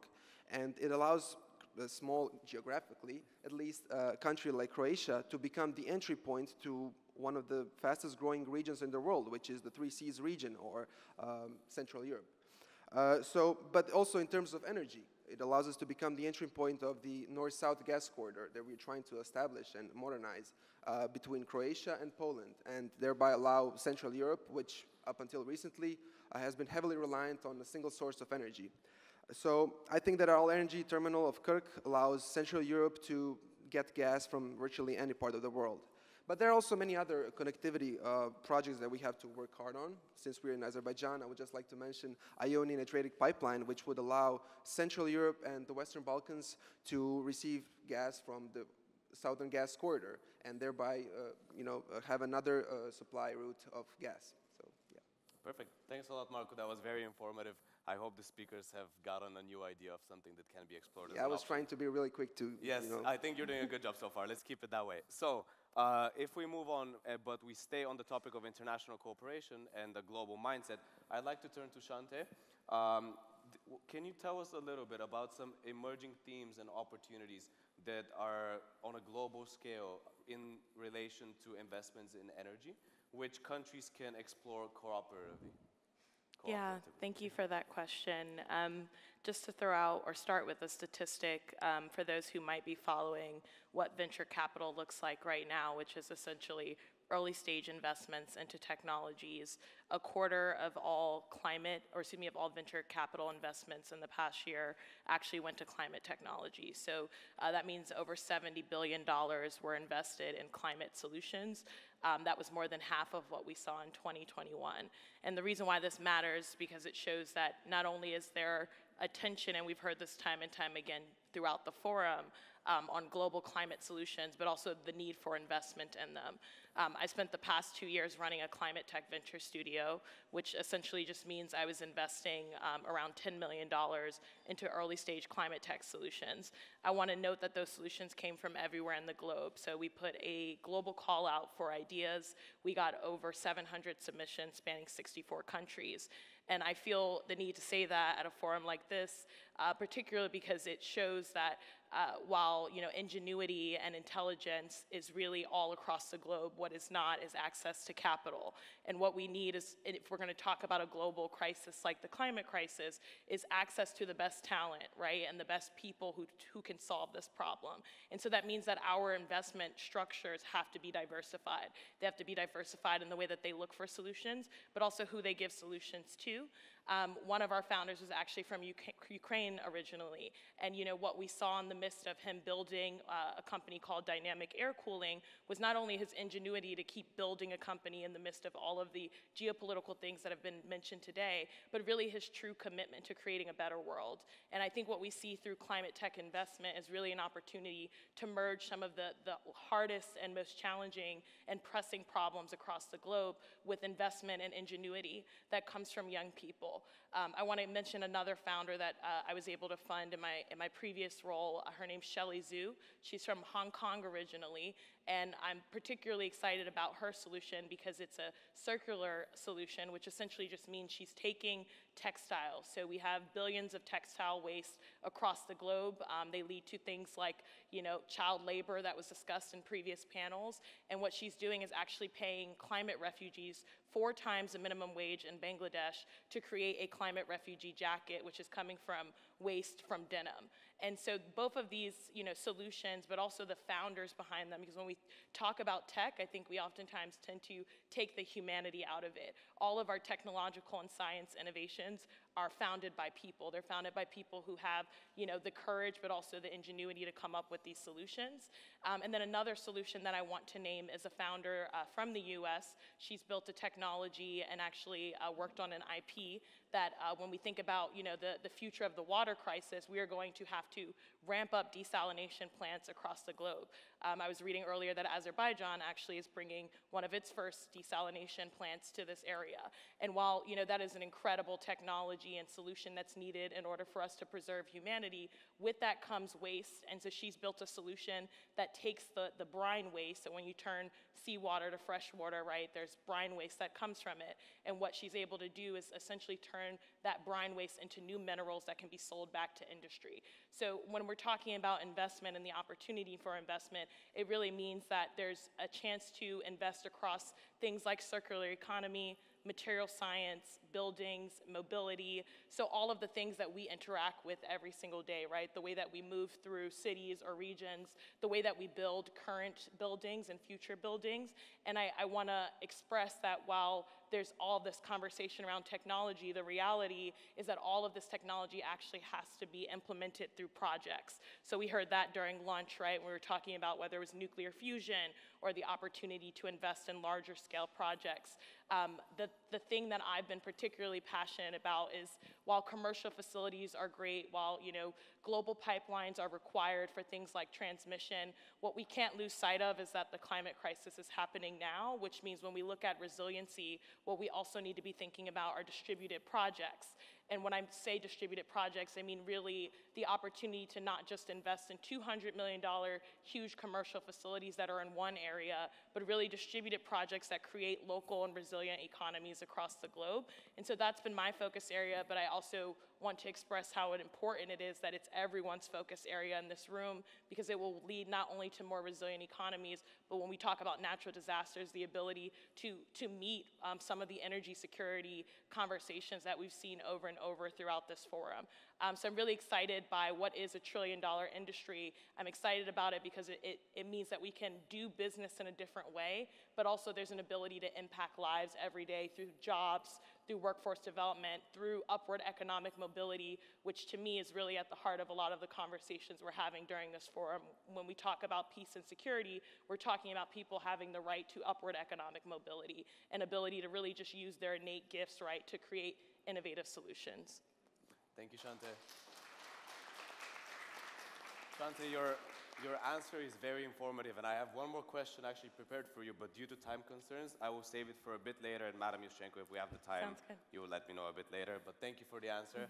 Now, I would like to move a little bit more towards the private sector. The private sector has obviously done incredible efforts and results for battling climate change. However, there has been a lot of criticism lately about companies greenwashing the products and lying in a way about the quality and the environmental impact they would have. So, Iman, I would like to ask you, could you tell us a little bit more about greenwashing, including about what are the negative effects that this false marketing brings, and as well whether there are some ways to combat this issue? Great. Thank you very much for this question. So first and foremost, I'd like to bring up some context and really reiterate what was said in the earlier panels today, especially for the African panel, that the world is going through various forms of disruptions, especially when it comes down to climate change. Those disruptions can be seen on the natural, social, and economic forms and systems, and various entities such as corporations, countries, communities are all going to be affected by it. And every form of organizations are trying to mitigate its impact, but I think we also need to very much look at the individuals and the fact that consumers are trying to change it by changing their own lifestyle choices and becoming conscious consumers and trying to invest more in eco-friendly brand. And having those political and social pressures, companies are trying to adapt and change their own ways by taking different forms of media, so for example, different forms of marketing strategies to become more sustainable and appeal at this new customer base. But as already mentioned for greenwashing, one of the main problems that lies within this is when those different marketing strategies are changed and can be quite misleading and appear greener than what they actually are, which is basically greenwashing. And the consequences of greenwashing is basically that for consumers, they become much more skeptical of green claims because it leads to various forms of confusions and for them to be quite critical afterwards when making environmental claims. But also for companies, it leads to, for example, having a loss of reputation, a loss of brand value, and so on and so forth. And consumers are demanding much more and more transparency. So there are various forms of solutions that can be brought afterwards forward to mitigate the fact of potentially being accused of greenwashing. So for example, is to have a collaboration between the public and the private sector. So for example, abiding to various forms of certificates. So one of the, for example, the ones that I can think of on top of my head will be B Corp, Rainforest Alliances, the EU Eco Labels, so on and so forth. There's another form of solution is that we have more and more discussions and really draw the line when it's just marketing strategies to just appear green or when it's purposefully misleading, which leads me to afterwards another form of solutions that we can push forward is the fact that within those panels, for example, for the Global Baku Forum, is to really bring in forward more of a public and a private sector to have more honest and truthful conversations about that. Thank you very much. Thank you. Okay, apart from the international aspect and the private aspect, another thing that we need to address is our mindset in tackling climate change. This question I'm going to ask was actually very much inspired by Zlatko. I see him over there in the back of the room. And essentially, Zlatko yesterday said how people view investments in healthcare and education as a cost, but rather we should view them as investment in our population. Similarly, when it comes to climate change, we often view investments in that as charitable work and contributing towards a certain cause. Instead, if we change our mindset and think of those investments as actual investments, that would incentivize people and companies and organizations and international institutions to take much more action on this issue. So this is incredibly important in my opinion. So, Shahrukh, I would like to ask you, what can we do in order to make this mindset change happen? Yeah, thanks, Hassan. So I kind of want to piggyback off of what Shantae was saying earlier about taking humans out of the solutions. And the one takeaway that maybe I can leave you with is consider the thought, don't preserve nature. Don't preserve the environment. And the point there being, I'll give you 3 examples. The first really starts about 120 years ago with US President Teddy Roosevelt. His tenure was between 1901 and 1909. He established 5 national parks. Now that scheme has grown to about 230 million acres. Not a single one of those acres is livable land. You cannot buy that land and build a house on it. But that kind of erases, now you say that's a good thing, we should enjoy that nature, but that kind of masks the 500 plus broken treaties with various Native American tribes. They were pushed out of that land so that that land could be preserved. Another example, the African savannas. You had tens of thousands of years of migration of various Bantu tribes. They can't migrate anymore. And that's because we as tourists can pay a couple of $1,000s, go in there and on the safaris watch the giraffes. Consider Badakhshan in the Tajik-Afghan border where the Karakoram range meets the Western Himalayas. Similar issue. The native people there who have been living there for thousands of years are being told you can't allow your livestock to grow past a certain number because then endangered species are fighting for this common resources. But that's how they've lived for thousands of years. And so that's all part of our effort to preserve nature. And we do that by kind of literally dehumanizing the lands where that preservation occurs. And so that requires a change in the language and the mindset that we have about environmental conservation. Thanks, so that's kind of where I want to leave it. Thank you. Thank you so much, and thank you for coming back to what Shante said earlier. It kind of shows how this is supposed to be a conversation, building off of each other's points, and also mentioning your own thing. It should be a combination between the two, so thank you for that. Then this panel is called Environment and Technology, so we need to go to the technology aspect. Andreas, you are the person for that, so I would like to ask you, Andreas, you've told me before that you are very interested in the topic of legal tech. Could you tell us what exactly that implies, and also why is it important to see changes in that domain right now specifically? Thank you. So just for your understanding, legal tech is the use of technology and software to provide, for example, legal solutions and to improve the efficiency of legal processes. So it's different than tech law, which means technology law, what is like regulating the technology in like every sector. So why we need a change, why we need legal tech? So first I have to say legal tech should not change anything about the actual procedure law. This is very important. This must be respected and perceived at all costs, in my opinion. But we have to be aware that very many people right now are still denied to access justice. And so law is very expensive right now. It's very complex, of course. It needs a lot of knowledge. It needs a lot of experience, and therefore it's not accessible at low cost. So in my opinion, it's no longer feasible for legal professionals in the private sector and as well in the public sector to rely on outdated working methods. And that's where legal tech comes in. It allows legal professionals to work much faster in a smarter way, more efficiently, cutting out their working time on easy tasks and take the time to do the work that really matters.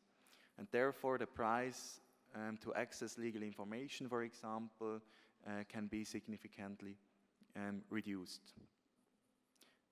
Through that, it's more accessible and affordable as well for people who may not have the needed access today. Thank you. You've talked about the positives with accessibility and affordability as well. Are there any negatives that we should consider as well? Yes, I have 3 main points. One of that we already heard this morning at the first session. The first thing is data protection. I think I don't have to talk much about that, as we have a common understanding that cybersecurity is very important in that case, so we don't have to talk about it, we just have to get it done. Secondly, I always discuss this with my friends, as well in Switzerland, the potential job loss. Of course, when we have such a fast changing, fast development, there is a risk of job loss, but I think there as well we already have the experience, for example, 20 to 25 years ago already with the .com, so we just have to consider that.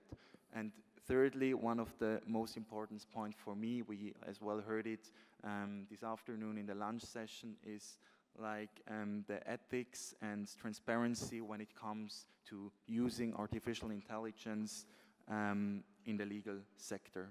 Therefore, we have to really understand the decisions which an AI solution makes, and as well we really need to make sure that we don't have unintended biases in the technology.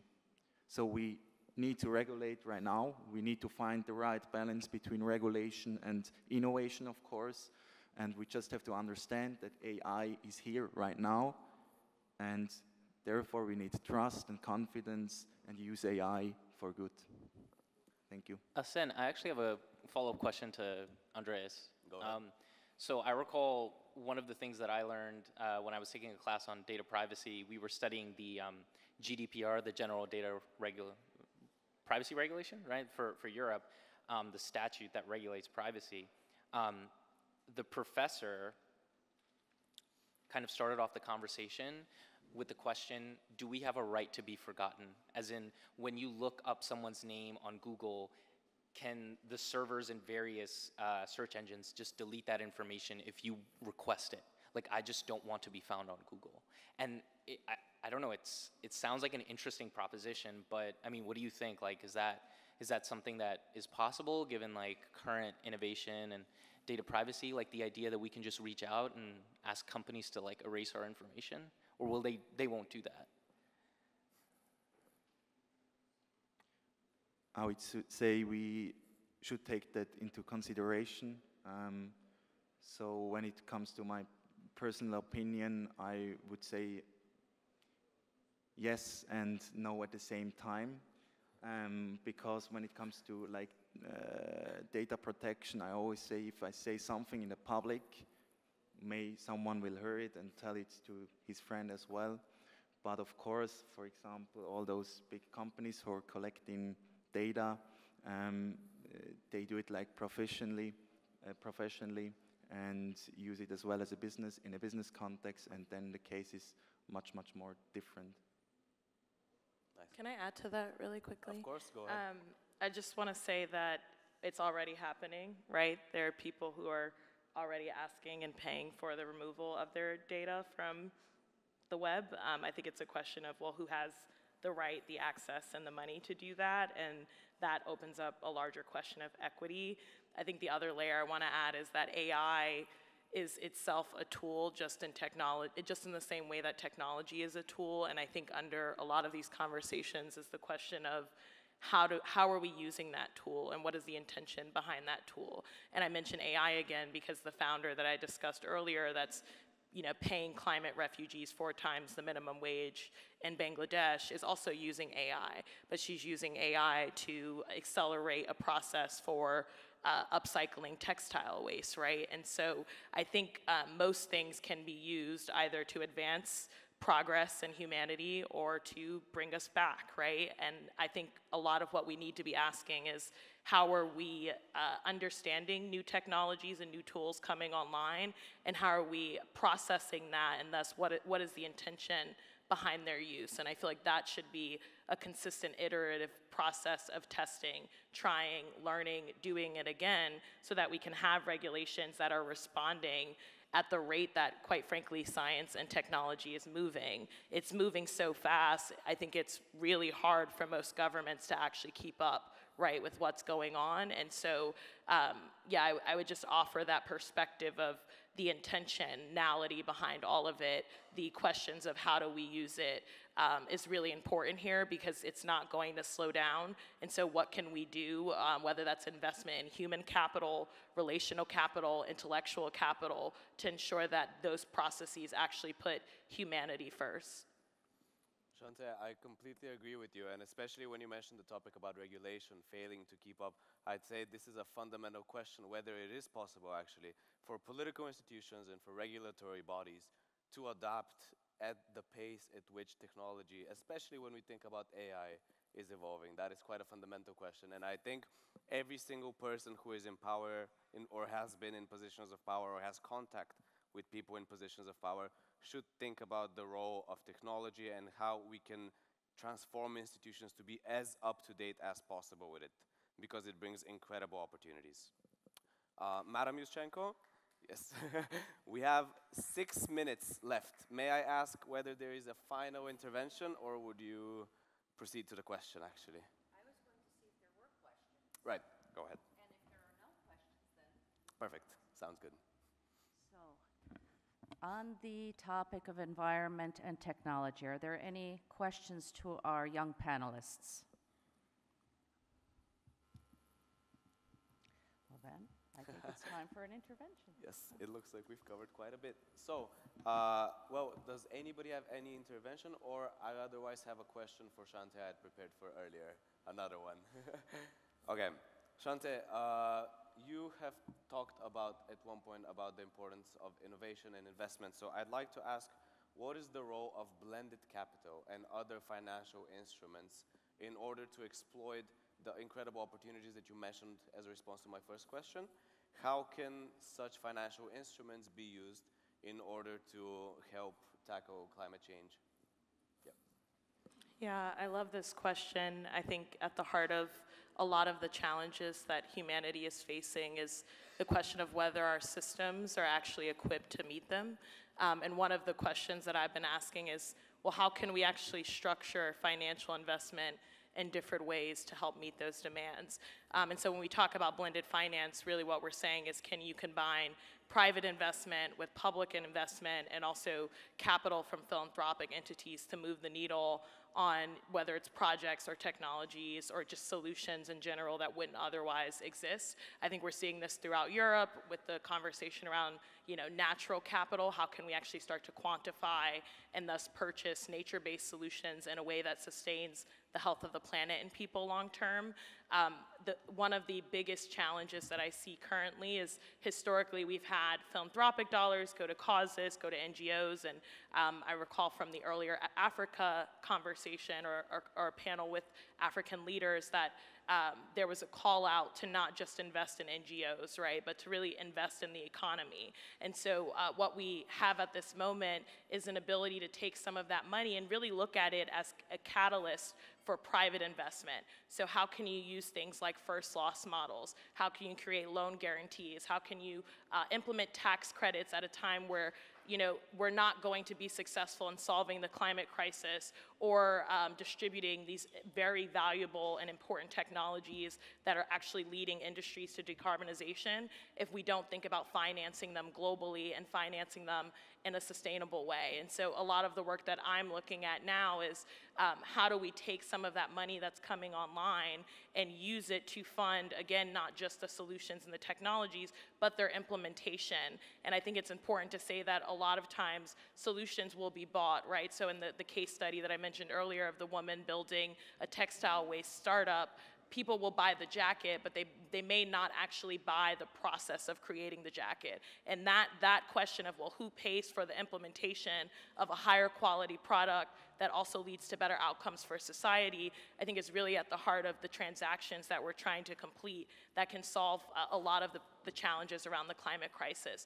And so many of the discussions I'm having now is how do we actually use philanthropic dollars or donations for things like offtake agreements if we're talking about hydrogen at a mass scale throughout various countries, or what does it look like to catalyze investment from initial technologies into the infrastructure. So one of the conversations that I've had with a few folks here is the fact that regardless of where you are in the world, there's a question of how do you accelerate government processes like permits, licenses, all of the pieces that are needed to actually implement projects. And that is a role, I think, quite frankly, that philanthropic capital can really help solve. It can help catalyze, again, the acceleration of paperwork for all of the things that are necessary while also creating jobs. So I think it's just a really exciting time for us to think about what does it look like to use philanthropic dollars, donations, alongside private investment to support different types of solutions, because many companies are not only building the solution and the technology in-house, they're also creating things like workforce development programs, which we haven't historically seen through business models. And so what does it look like to sustain them long-term with the right types of capital? Perfect. Thank you. Okay, we have only room for closing remarks. I would just like to say I did give a bit more breathing room to Shante, but every single one of these panelists is an expert in the topic they talked about, and they can say much more. It's just that they were pressured for time concerns, so we have time for the last panel as well. So if any of you is interested in the topics they talked about, they'll be more than happy to have a chat with you afterwards. Thank you. Okay. Well, and Asen, thank you very much for leading that so expertly. Thank you. Thank you. Thank you. And our next panel will be on education. All right. We got it. Okay, thank you.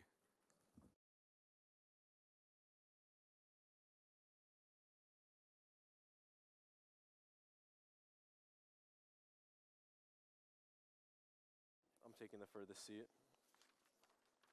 Anywhere you guys would like. Wherever you would like.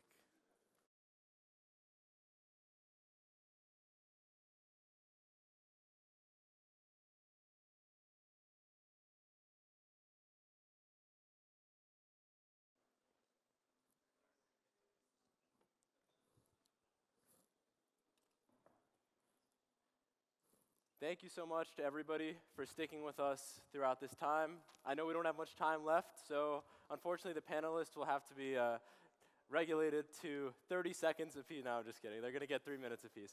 But I appreciate all of you staying here after all this time. To those of you who are tired, I can assure you that we'll finish as quickly as possible. To those of you who are already asleep, I hope this will wake you up. Just as a quick introduction to our panelists, over here we have Hila Yoon, the founder of the Afghan Youth Ambassadors for Peace organization. Next, we have Kai, so we're going out of order, Kai Chong, founder of Stickum, a robotic startup focusing on youth interactions with technology and the development of soft skills. We have Kinsu Kumar, a former child laborer and the winner of the Billion Acts of Award for his work on child labor and rights. We have Marcus Zabello, who is currently studying international law, business, and is primarily interested in equal education and accessibility for children. We have Rafael Hajabaili, the executive director of the Azerbaijani Students and Alumni Platform and vice chairman of the National Assembly of Youth Organizations of the Republic of Azerbaijan. Very long acronym. Next, we have Rudolf Kruminch, a public relations student in Riga, Latvia, who is passionate about personal development and social issues related to education and mental health. We have Lalita, the elected president of the National Children Assembly of India and the recipient of the Reebok Fit to Fight Award and the Ashoka Young Changemaker Award. Now, without further ado, it's my honor to give the floor to Hila to begin our panel today, talking about the role of international communities in transforming and ameliorating education, specifically in zones of conflict. Thank you very much. Thank you everyone for staying, and I hope everyone is awake. Before I start, I want to mention I don't have any formal statement or a speech, because for the last 3 days we heard enough UN jargon and speeches for 30 minutes without really understanding what they're talking about and actually addressing the real problem on the ground. I want all of you who are present in this room to imagine 2 scenarios. Just to inform you, it's going to be graphic, but I need to mention it. Imagine your daughter, sister, waking up in the morning, getting ready for school, but then when she enters the school gate, there's a man with a gun telling her that you're not allowed to go to school, you're not allowed to continue your education, because why? You're a woman. You're a woman. Imagine you have a son, and he wakes up in the morning to go to school, but the next day their parents gets their dead body because of the bomb blast that happens in school. This is the reality of Afghanistan on the ground right now. We don't have many platforms to share this, but it's important that you hear the reality of the ground.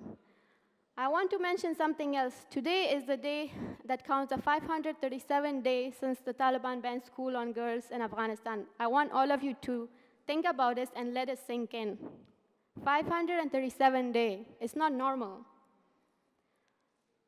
When I was in university in 2017, I was studying my bachelor, and at 8 p.m., one terrorist group came to our university with a car full of bombs. We were stuck in the campus till 4 a.m., and 11 of our classmates died. We were hearing the scream, we saw the blood, and at the end, we still continued our education. We still went back to the same university and continued our education despite these problems we have in Afghanistan.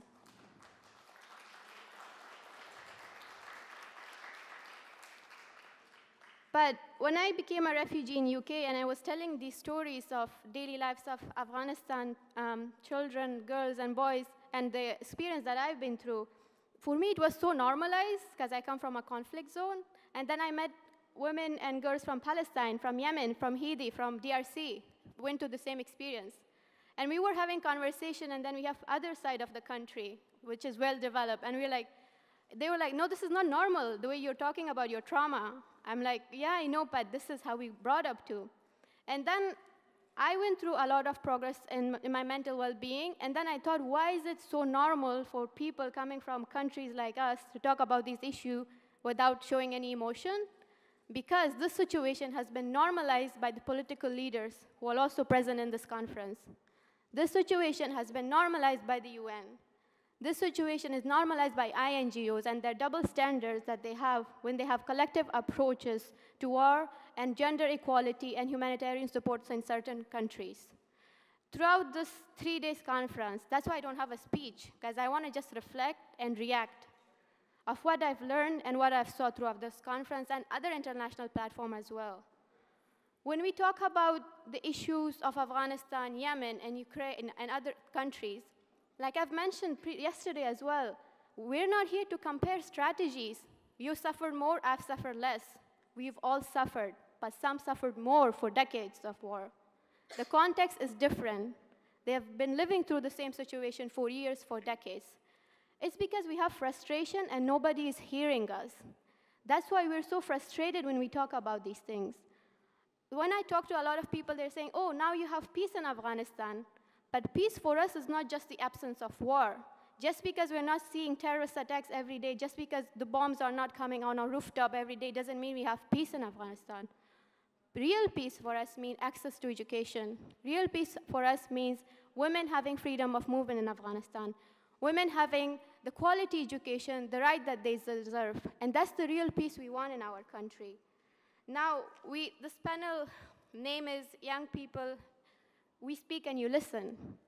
But we just don't want you to listen. We want you to be heard. We want to be heard. We've been giving speeches days and days. And now, when we ask for spaces, yet half of the conference is empty.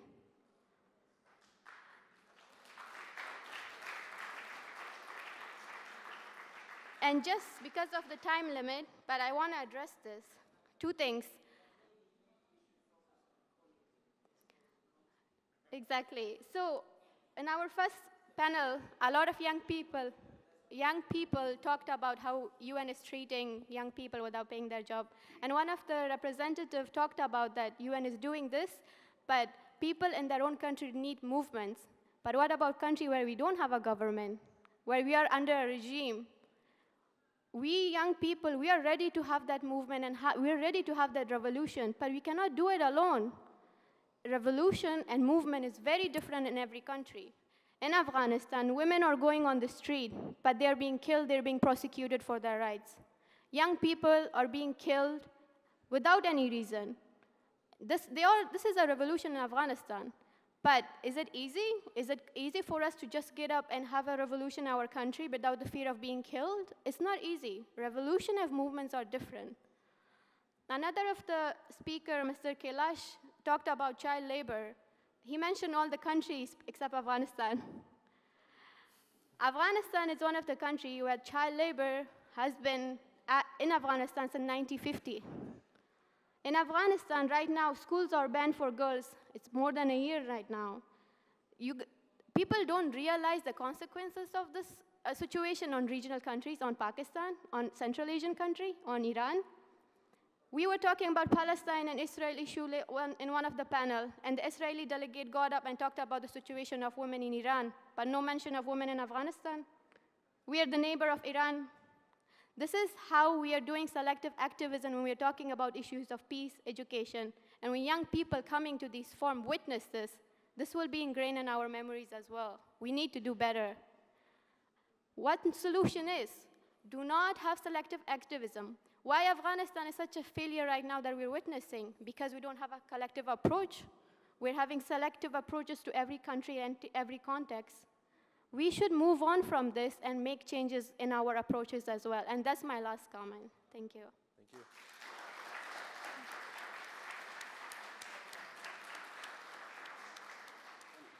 I'll just say, Hina, that your presence will make that we will not let our Afghanistan children down.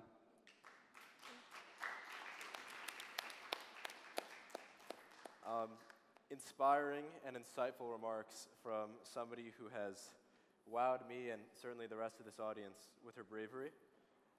We're now going to pivot to hearing from Kai, who will be discussing his work in startups and the key issues surrounding education and the development of skills in the education system.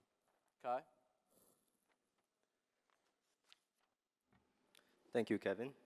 So before I begin, I think it's very important to acknowledge that everything I'm about to say can only be relevant after we have basic access to education. It comes from a very privileged point of view.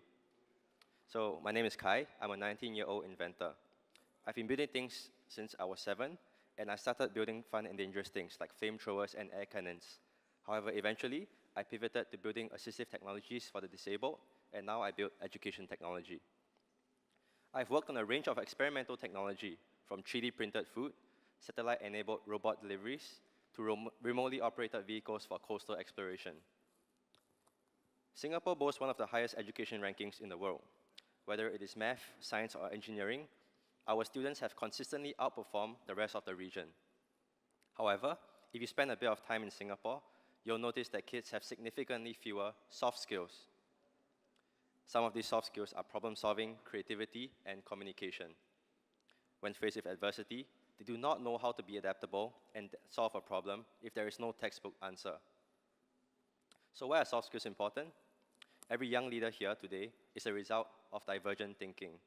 We didn't get here because we aced our exams or with extremely good math skills.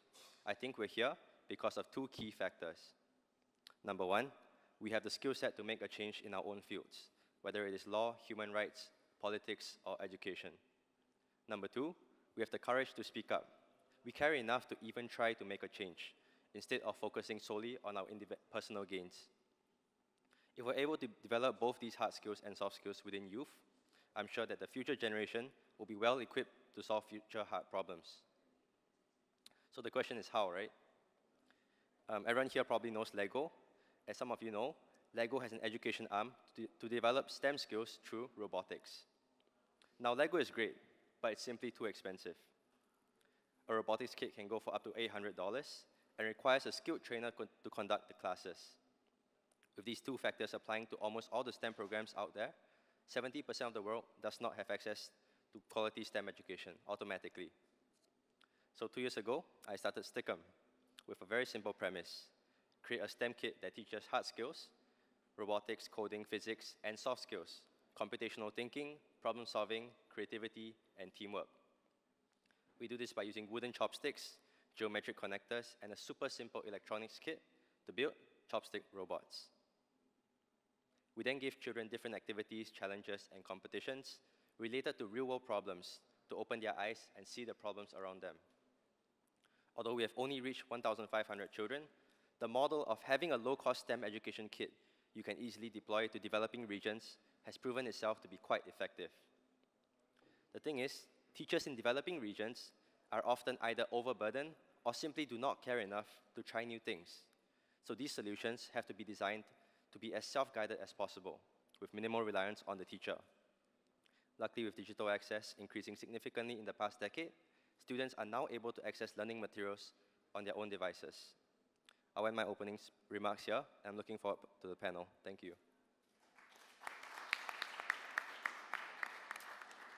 Kai, the work that you're doing is wonderful. I think everybody is happy to see that demonstration of your work on your desk. Fascinating, and I'm glad that the youth of today are learning skills that unfortunately have fallen by the wayside in many developed countries. We now have the privilege of hearing from Kinsu about a free, safe, and educated world for children. Thank you, Kevin. I'll just take everybody almost 2 decades back to tell you a story about a boy who was a car cleaner in a very small town of a rural part of India, and he was only 7 years old and working for more than 15, 16 hours with his father, and he never went to school, and even he could not dream of, and the family could only goal was to make a meal for both of the time in the day, so they can live their life, and never thought about anything else. But one day his life changed when he was rescued from the work, he was withdrawn from the work and brought to a place where he could dream of, where he could live his childhood, where he could be what he wanted to be. And that place is a Bal Ashram in Rajasthan, India. And the place has changed the lives of hundreds of the children. But it was only possible because of a man who has not only changed his own, that boy life, but a life of personally changed the lives of thousands of the children, and his efforts has led to change the lives of millions of the children around the world. And I'm glad that today he's sitting with me and listening me, and I want to just introduce, we all know him, but he's my hero. He's Mr. Kailash Satyarthi, and if today I'm speaking in front of all of you, it's because of him, and it's because that I was able to get education. And when I'm speak in English, which is not even my mother tongue, and today I'm in a different country, which is not my country, and not only this, but I have traveled across different countries, to the United Nations, to the European Union, to the Vatican Youth Symposium, or march across India. It was only possible because I was able to get education. And I believe that all of you who are here might be thinking that giving education or chance to the children to get education or to live their childhood is a kind of mercy or kindness or a charity. But I want to change your thought that this is not a mercy, this is not kindness, this is their right. Every child in this world who is living is responsibility of their government or the people who are around the world, is that he get his childhoods back. He get his rights. And this is the constitutional right which given by the United Nations Kids Charter, or say given by the constitution of their own country. But we see there are still more than 160 million children who are left behind, and every day they are exploited, they are beaten up, they are not able to go to school, they cannot dream of. So I want that every child around the world can to get education, and that's the only way that can change this world. And all the youth and the people who are sitting there, I want all you to come together, that only by giving them platform or giving their rights back, we can make this possible, that every child who are around the world can dream what he wants to be. And there's another thing I want to just bring to all of you, is that we see by doing kindness or sympathy, we are feeling their suffering, we are feeling their misery, how they are going through, but we all need to go one step forward, and we need to be compassionate, where we are turning our ideas or our feelings into action. And there, I request all of you to please join me in this movement to make this world a compassionate world, where everyone is there for each other, and it's not just there for each other, but we are making difference by doing our act. And I would just request that if you are with me, please raise your hand and join me in this movement. Thank you. Thank you, everyone. Another inspiring and moving address about a fascinating story, individual courage, and the role of interdependence in lifting each other up, in bringing us out of poverty, in bringing us into education, and allowing for a fruitful existence, not as individuals, but as an interconnected community. And I thank you so much for that address. Next, we're going to be hearing from Marcus about the importance of youth education and how we might contribute to improving its quality.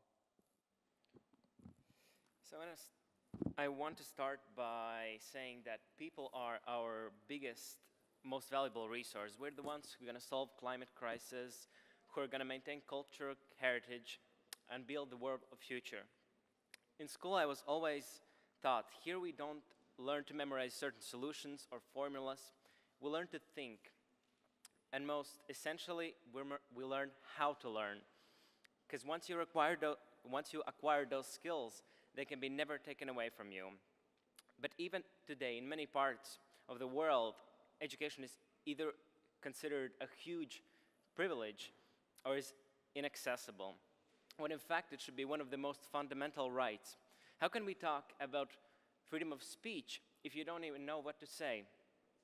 How can we talk about freedom of speech if you haven't learned what choices do you have? But somehow, the issues of education are often postponed or overlooked. But education cannot wait. Children cannot wait when the economic crises are over or politics are settled. Every child should have an opportunity to become a useful member of society, no matter where they're coming from. It can never be the case that children are neglected irrespective of the country they're coming from, irrespective of the political regime that they have been born in. Why should a child be punished or neglected for the things done by their country's political leaders? War in Ukraine has been an important topic this year as well, of course.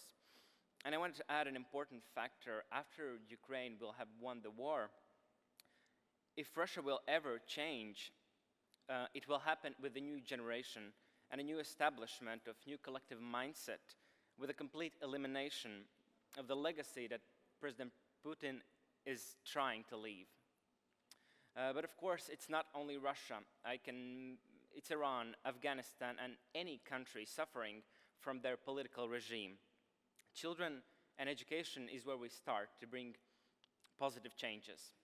Because educated kids will lead to educated students. Educated students will lead to educated adults. And educated adults make educated society. And once we have educated society, we no longer have to worry about what political decisions they will make, how they're going to deal with the pandemic, or react to propaganda, etc. We have to start, and this has been repeated many times, but I want to repeat it one more time. We have to start to view education as an investment, not as an expense. Because investment in education can never fail.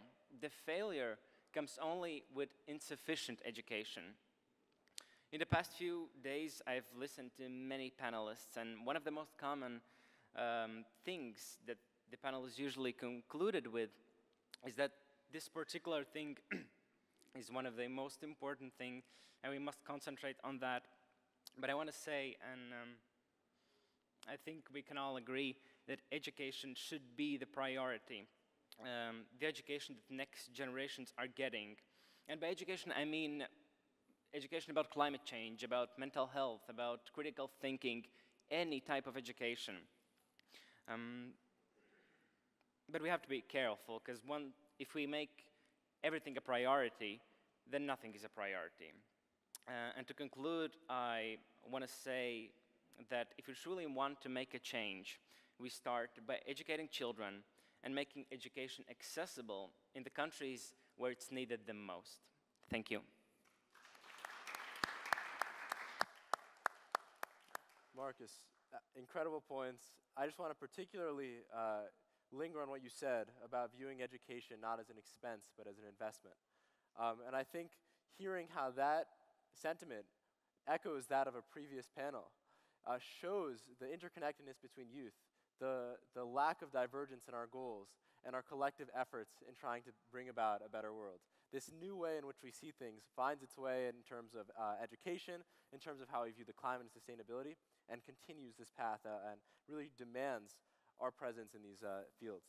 We're lucky to now hear from Raphael, who is going to discuss the role of non-formal education and youth work in building an education system that meets the demands of this century. Thank you very much, Kevin. Good afternoon, distinguished guests, esteemed organizers, fellow participants. It's truly an honor to be here with you and to share my thoughts on the following topic. So how can we ensure the people around the world have access to the education and training they need to succeed in 21st century economy? And what steps can government, businesses, civil society take to promote lifelong learning and skills development? So it's not a secret to anyone that there is a huge gap between technology-driven, exponentially rising rate of change and human historic adaptation. Advances in automation and artificial intelligence are so high that they risk leaving a significant portion of humanity behind. Experts state that it's only by learning faster and governing smarter we can attempt to catch up.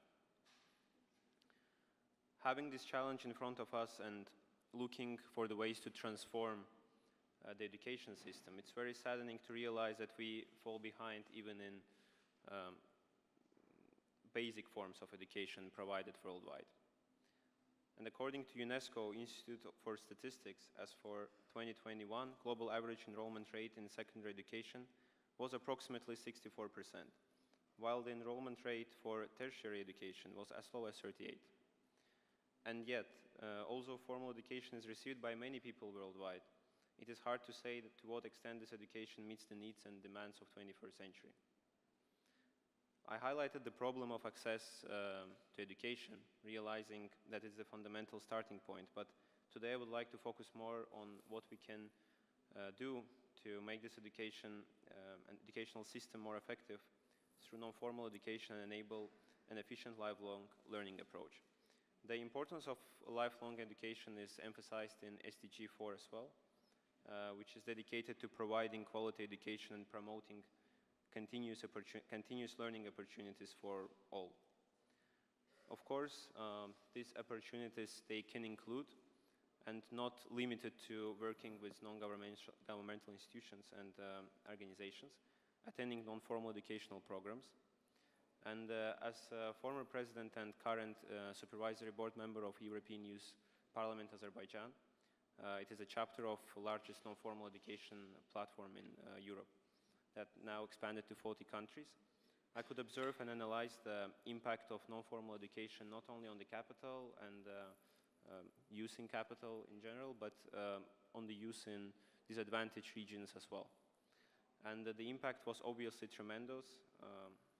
There is also many research data that refers to this, but taking into account in our time I won't go into. I would just say that by the researches of UNESCO and World Bank, we can see that non-formal educational programs, they improve literacy rates, they increase access to education, and they provide students with the practical skills and knowledge they need to directly apply to their workplace.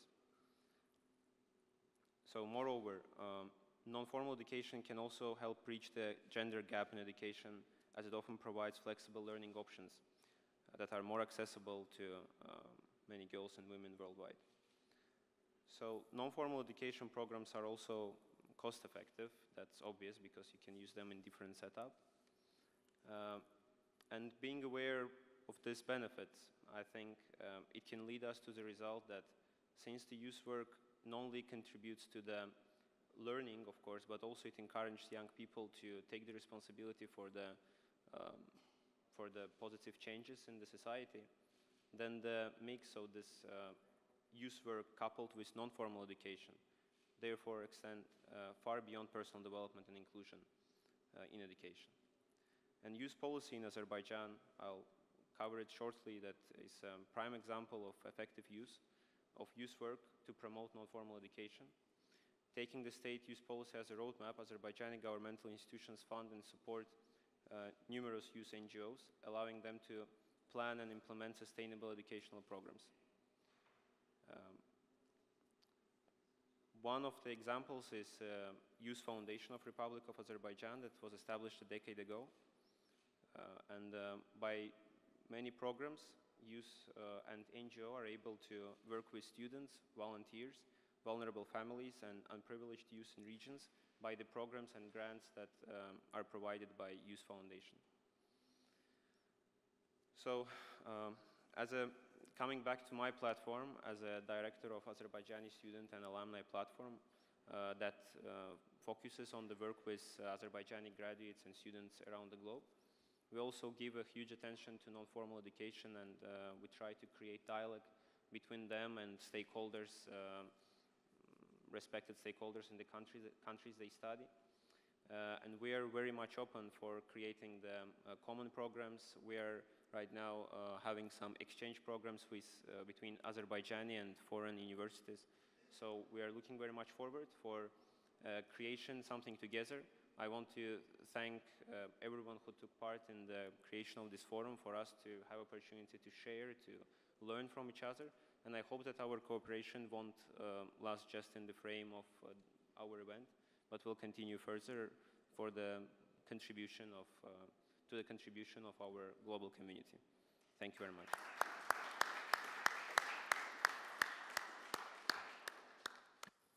We hear next from Rudolfs, who's going to be incorporating some of his personal experiences to illustrate the impact of social media use in mental health problems and the role that education might play in solving it.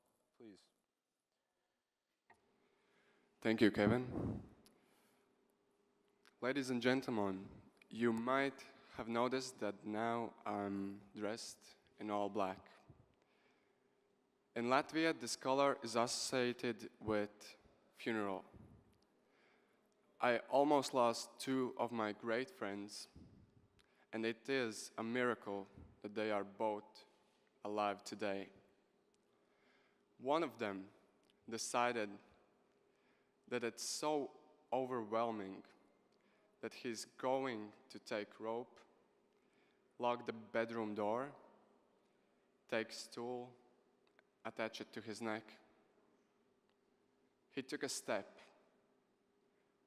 Fortunately, from the gravitation, physics, the chandelier broke off the ceiling, and he still is alive today. Other friend of mine was there too. He was in a bathtub with razor blades, cutting his wrists. With the fear in his voice,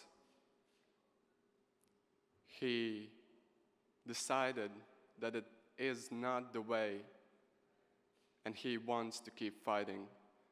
So by the last power inside him, he called his best friend, which saved his life. While talking to them, Richards and Jānis, later, they mentioned that experiencing overwhelming social media pressure was one of the main reasons for their decisions.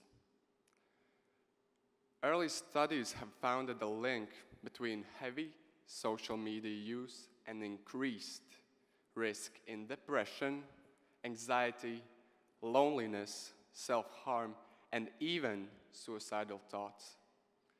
By constant comparison to others, cyberbullying, sleep disturbance, and gratification of unrealistic beauty standards, a large proportion of our young children are on the edge or are already facing mental health problems.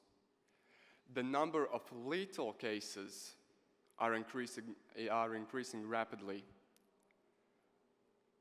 But what can we do to help the young people not to suffer from mental health illnesses and to help them? I agree with the panel yesterday, which was about the health, which stated that we have to take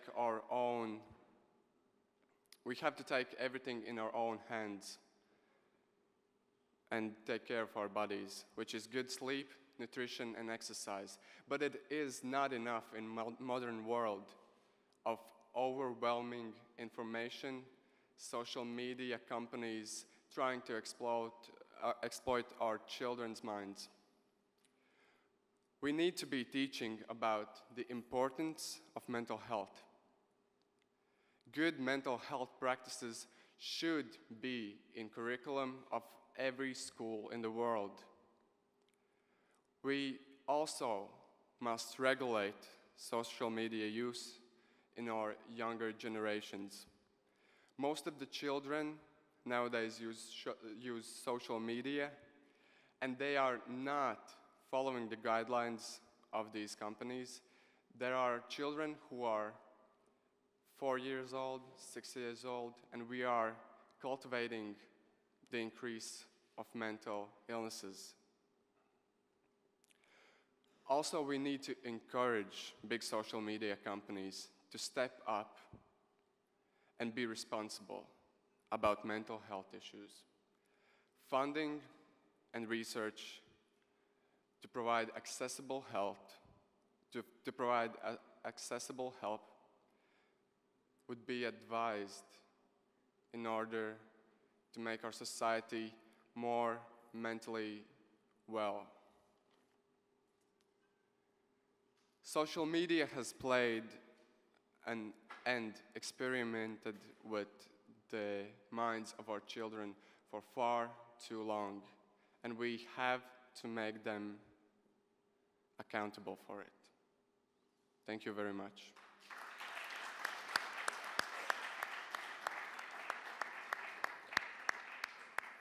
Fantastic address. Thank you so much. And I guess considering the role that each of us as individuals plays in limiting the social media use of ourselves, of our children, is extremely salient when talking about how to solve these issues that are truly unique facet of this generation and of this century. I am excited to introduce our last, but most certainly not least speaker. We'll be hearing from Lolita about the creation of a child-friendly world through education. This will be translated by Kinsu.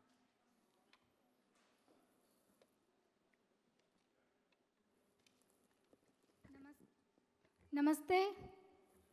मैं भारत के 6 राज्यों तथा उनमें 650 गाँव के द्वारा के बच्चों के द्वारा चुनी गई बाल पंचायत की राष्ट्रीय बाल सरपंच हूँ। I'm the elected president of 600 villages and cover 6 states of India and voted by the children of India. Bharat में जो राष्ट्रीय बाल पंचायत है वह भारत के 6 राज्यों में जो बच्चे स्कूल नहीं आते हैं उन्हें स्कूल से जोड़ने का काम तथा जिन लड़कियों की व लड़कों की बाल विवाह हो जाता है उनके बाल विवाह को रोकने का काम ये करता है. And we all the member of elected children assembly, we work to stop child marriages. We work to bring all those children who are out of the school so that they can get the education, and we create awareness among the people. इसके साथ साथ ही है लड़के तथा लड़कियों के भेदभाव के लिए गांव में जा जाकर सभी को समझाते हैं और जो जातिगत छुआछूत है इसके लिए भी लोगों को जागरूक करते हैं. And we are also creating awareness about untouchability, because even I have personally faced it, and we all the children are creating awareness about untouchability and discrimination on the basis of caste and religion in our country or in my village. बच्चे शिक्षा से इसलिए वंचित रह जाते हैं क्योंकि उन्हें बाल मजदूरी में लगा दिया जाता है और उनके साथ जातिगत भेदभाव छुआछूत की जाती है तथा उनकी बचपन में ही शादी कर दी जाती है. And the children are left out of did not get education and left out of from school because they became victim of child marriage. They became child labor at the very early age of their life. जब मैं हमारे गांव की school में पढ़ती थी तब मुझे हमारे स्कूल में छुआछूत का सामना करना पड़ा. मुझे स्कूल में जो बर्तन थे उनको छूने नहीं दिया गया तथा मुझे खाना नहीं बांटने दिया गया. And when I was studying in school, and I was not allowed to touch the utensils which are used to which used to give in food what we were eating, and the school teachers, they said that you cannot touch these utensils because you belongs to a poor caste. इस सब से मुझे बहुत बुरा लगा. And I felt very bad after this. मुझे लगा कि ये सब कुछ बहुत गलत हो रहा है और मैंने इसका विरोध किया. And then I realized that this is not right, and I'm going to fight against this.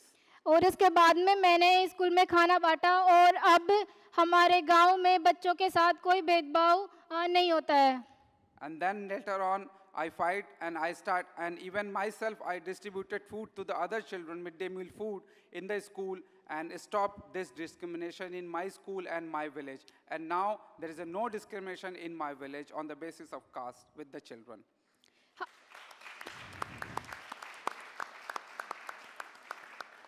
हमारे गांव में जो लड़कियां हैं उनको स्कूल में नहीं भेजा जाता था, उनको घर पर ही काम कराया जाता था, जबकि लड़कों को एक अच्छे स्कूल में पढ़ाया जाता था और उन्हें पूरी स्वतंत्रता प्राप्त थी.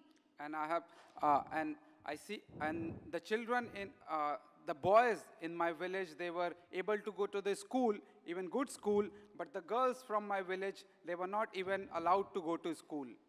लेकिन हमारे गांव को बाल मित्र ग्राम जो हमारी श्रीमती सुमेधा कैलाश जी ने यह हर गांव को एक बाल मित्र ग्राम बनाया, इसके बनने के बाद हमें पता चला कि ये सब कुछ बहुत गलत हो रहा है.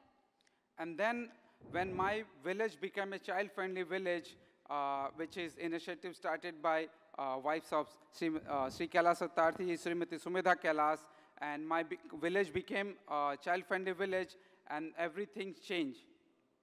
इसके बाद हमने घर घर जाकर लोगों को समझाया, उन्हें लड़के और लड़की में भेदभाव न करने के लिए बहुत जागरूक किया. And we encourage everyone not to create discrimination among each other on the basis of caste. मैं मेरी बात करूं तो मैं भी पहले अपने घर वालों के सामने अपनी बात रखने के लिए भी डरती थी, लेकिन अब मैं यहाँ आके बोल रही हूँ. And I want to tell about myself that even I was scared of sharing my feelings, my thoughts with even my family, parents, but today I am sharing my ideas and my feelings in front of all of you. लेकिन अब हमारे गांव में और उसके आसपास के क्षेत्र में लड़कियों के साथ कोई भेदभाव नहीं होता है. And now there is no discrimination with the children in even my village and all the villages near to it. और उन्हें पूरी स्वतंत्रता भी प्राप्त है. And every child has their own freedom.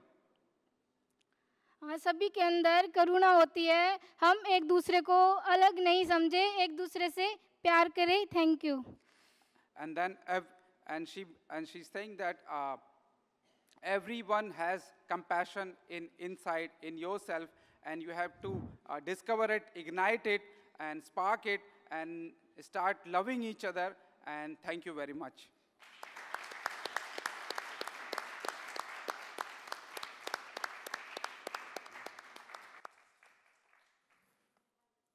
A question in the front row. Can we get her a microphone? Can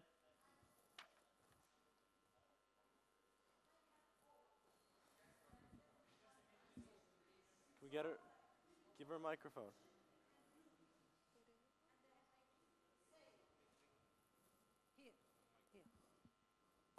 I'm saying that I'm so lucky that I've spent the most of my life working with children and youth in the Arab world, but internationally as well. I started with child labor, with street children, with poor children. Anyway, what I want to say, first of all, I'm so angry at Nizami, board of directors. For 8 years, I have been repeating times and times and times, don't have this session close to youth alone. Bring young leaders in every session that we are having in Nizami. Look, today, they spoke about education, they spoke about mental health, they spoke about technology, the same topics that we have been talking about, and that you said from Afghanistan, courageously, that it was so weird that you didn't even understand what they were talking about. So I really have to say, Dr. Ismail is here. Enough is enough of leaving to the last day. Look, few people are here, very few people. It is a pity that they lost what they didn't hear you. This is number one. The same thing applies to women. Today we have only 6 women from Africa. In all the sessions, you find 1 woman, like when many governments, they appoint 2, 3 idiot women to be like decoration in the government. So they follow the instructions, with all my due respect to few women. So this is really, I think, a must that I cannot repeat. I'm tired of repeating it over and over and over. And you, before you leave, you write to the board and tell them what I'm telling you, because you have to be within the major sessions, the major meetings, okay? And not at the last session. So And when it comes to education, okay, we all agree that education, but the reality is that many children and many youth cannot have access to education for various reasons. Poverty is increasing, discrimination is increasing, children in villages are sick. So, and not only that, the problem in, at least I speak about the Arab region, strategy after strategy, minister after minister, strategies, policies of education, millions of dollars are spent going into the pockets of the ministers and his deputies and I don't know what, and education is the worst. Why? Because when we have dictatorship regimes, they don't want critical thinking. They want you to go with no brain so they can control you. If you have critical thinking, you cannot be controlled.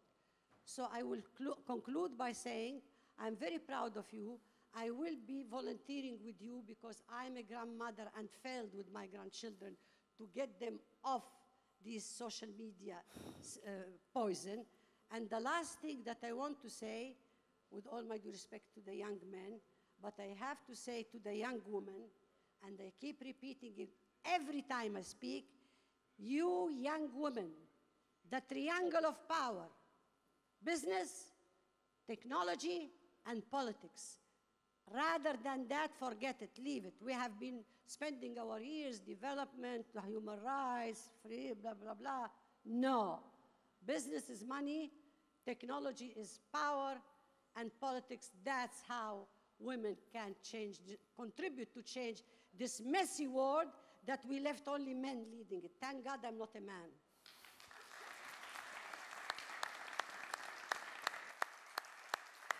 With all my due respect to men, my father has been behind me and my husband. Right. I love men, I don't hate Can I men. finish up? But I have a very short speech if you'd let me make it.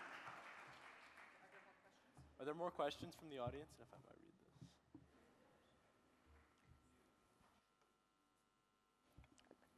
Microphone up front, please.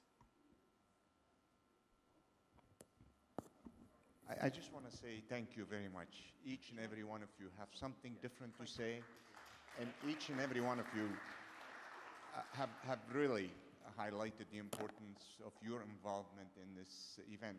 I just wanted to tell you also that this event is recorded, so therefore your views and thought are being registered, and they will be summed up as part of the procedure, as far as I believe and as far as I'm thinking. One thing you have to leave with is that don't ever give up. Don't ever give up. Keep going on. Life is good. You are strong. You are the future. And we hear you. Society hear you. What you are living through now is different than what we lived through ourselves. And many of you have said that about the space that you have created for yourself internationally as part of a global community. That is the future, global community. Keep it up, and congratulations to each and every one of you.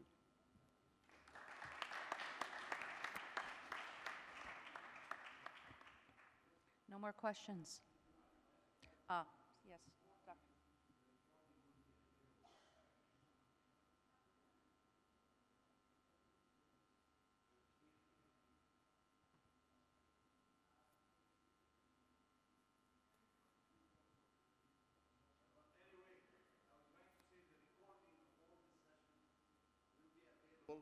For people to see it in its entirety.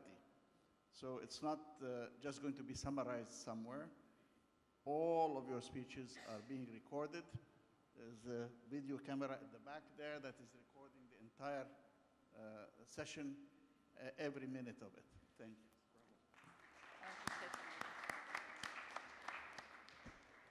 I just have a few words to wrap up what I found to be one of the most important panels of this entire forum.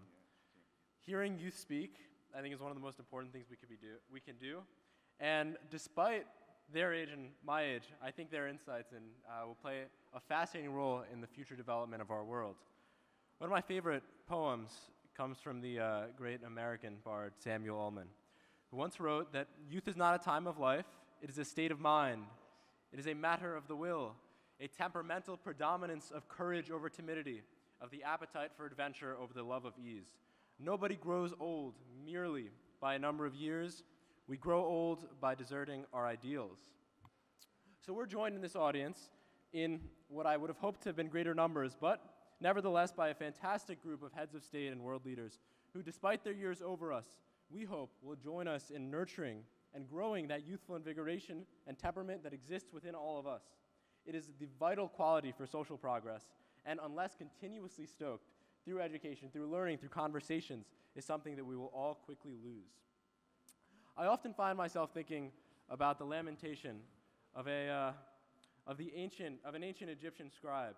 Reflecting on the social stagnation of his time, he writes, "Yesterday's state is like today's because no one is angry enough to speak out." It is the honor of a lifetime to share not just a stage, but a world with a group of young people who are angry enough to speak out, who are speaking out. I think we have a right to be angry. I think we ought to be angry, and I would hope that all of you will be angry with us. Thank you.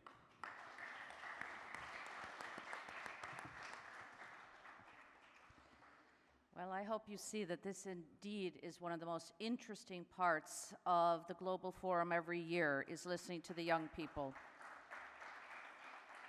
I'm hoping for two things, and that's that all our youth leaders keep in touch with each other, network, and continue over the years to communicate and help each other rise, and help each other change their countries and the world. My second is that you remember them.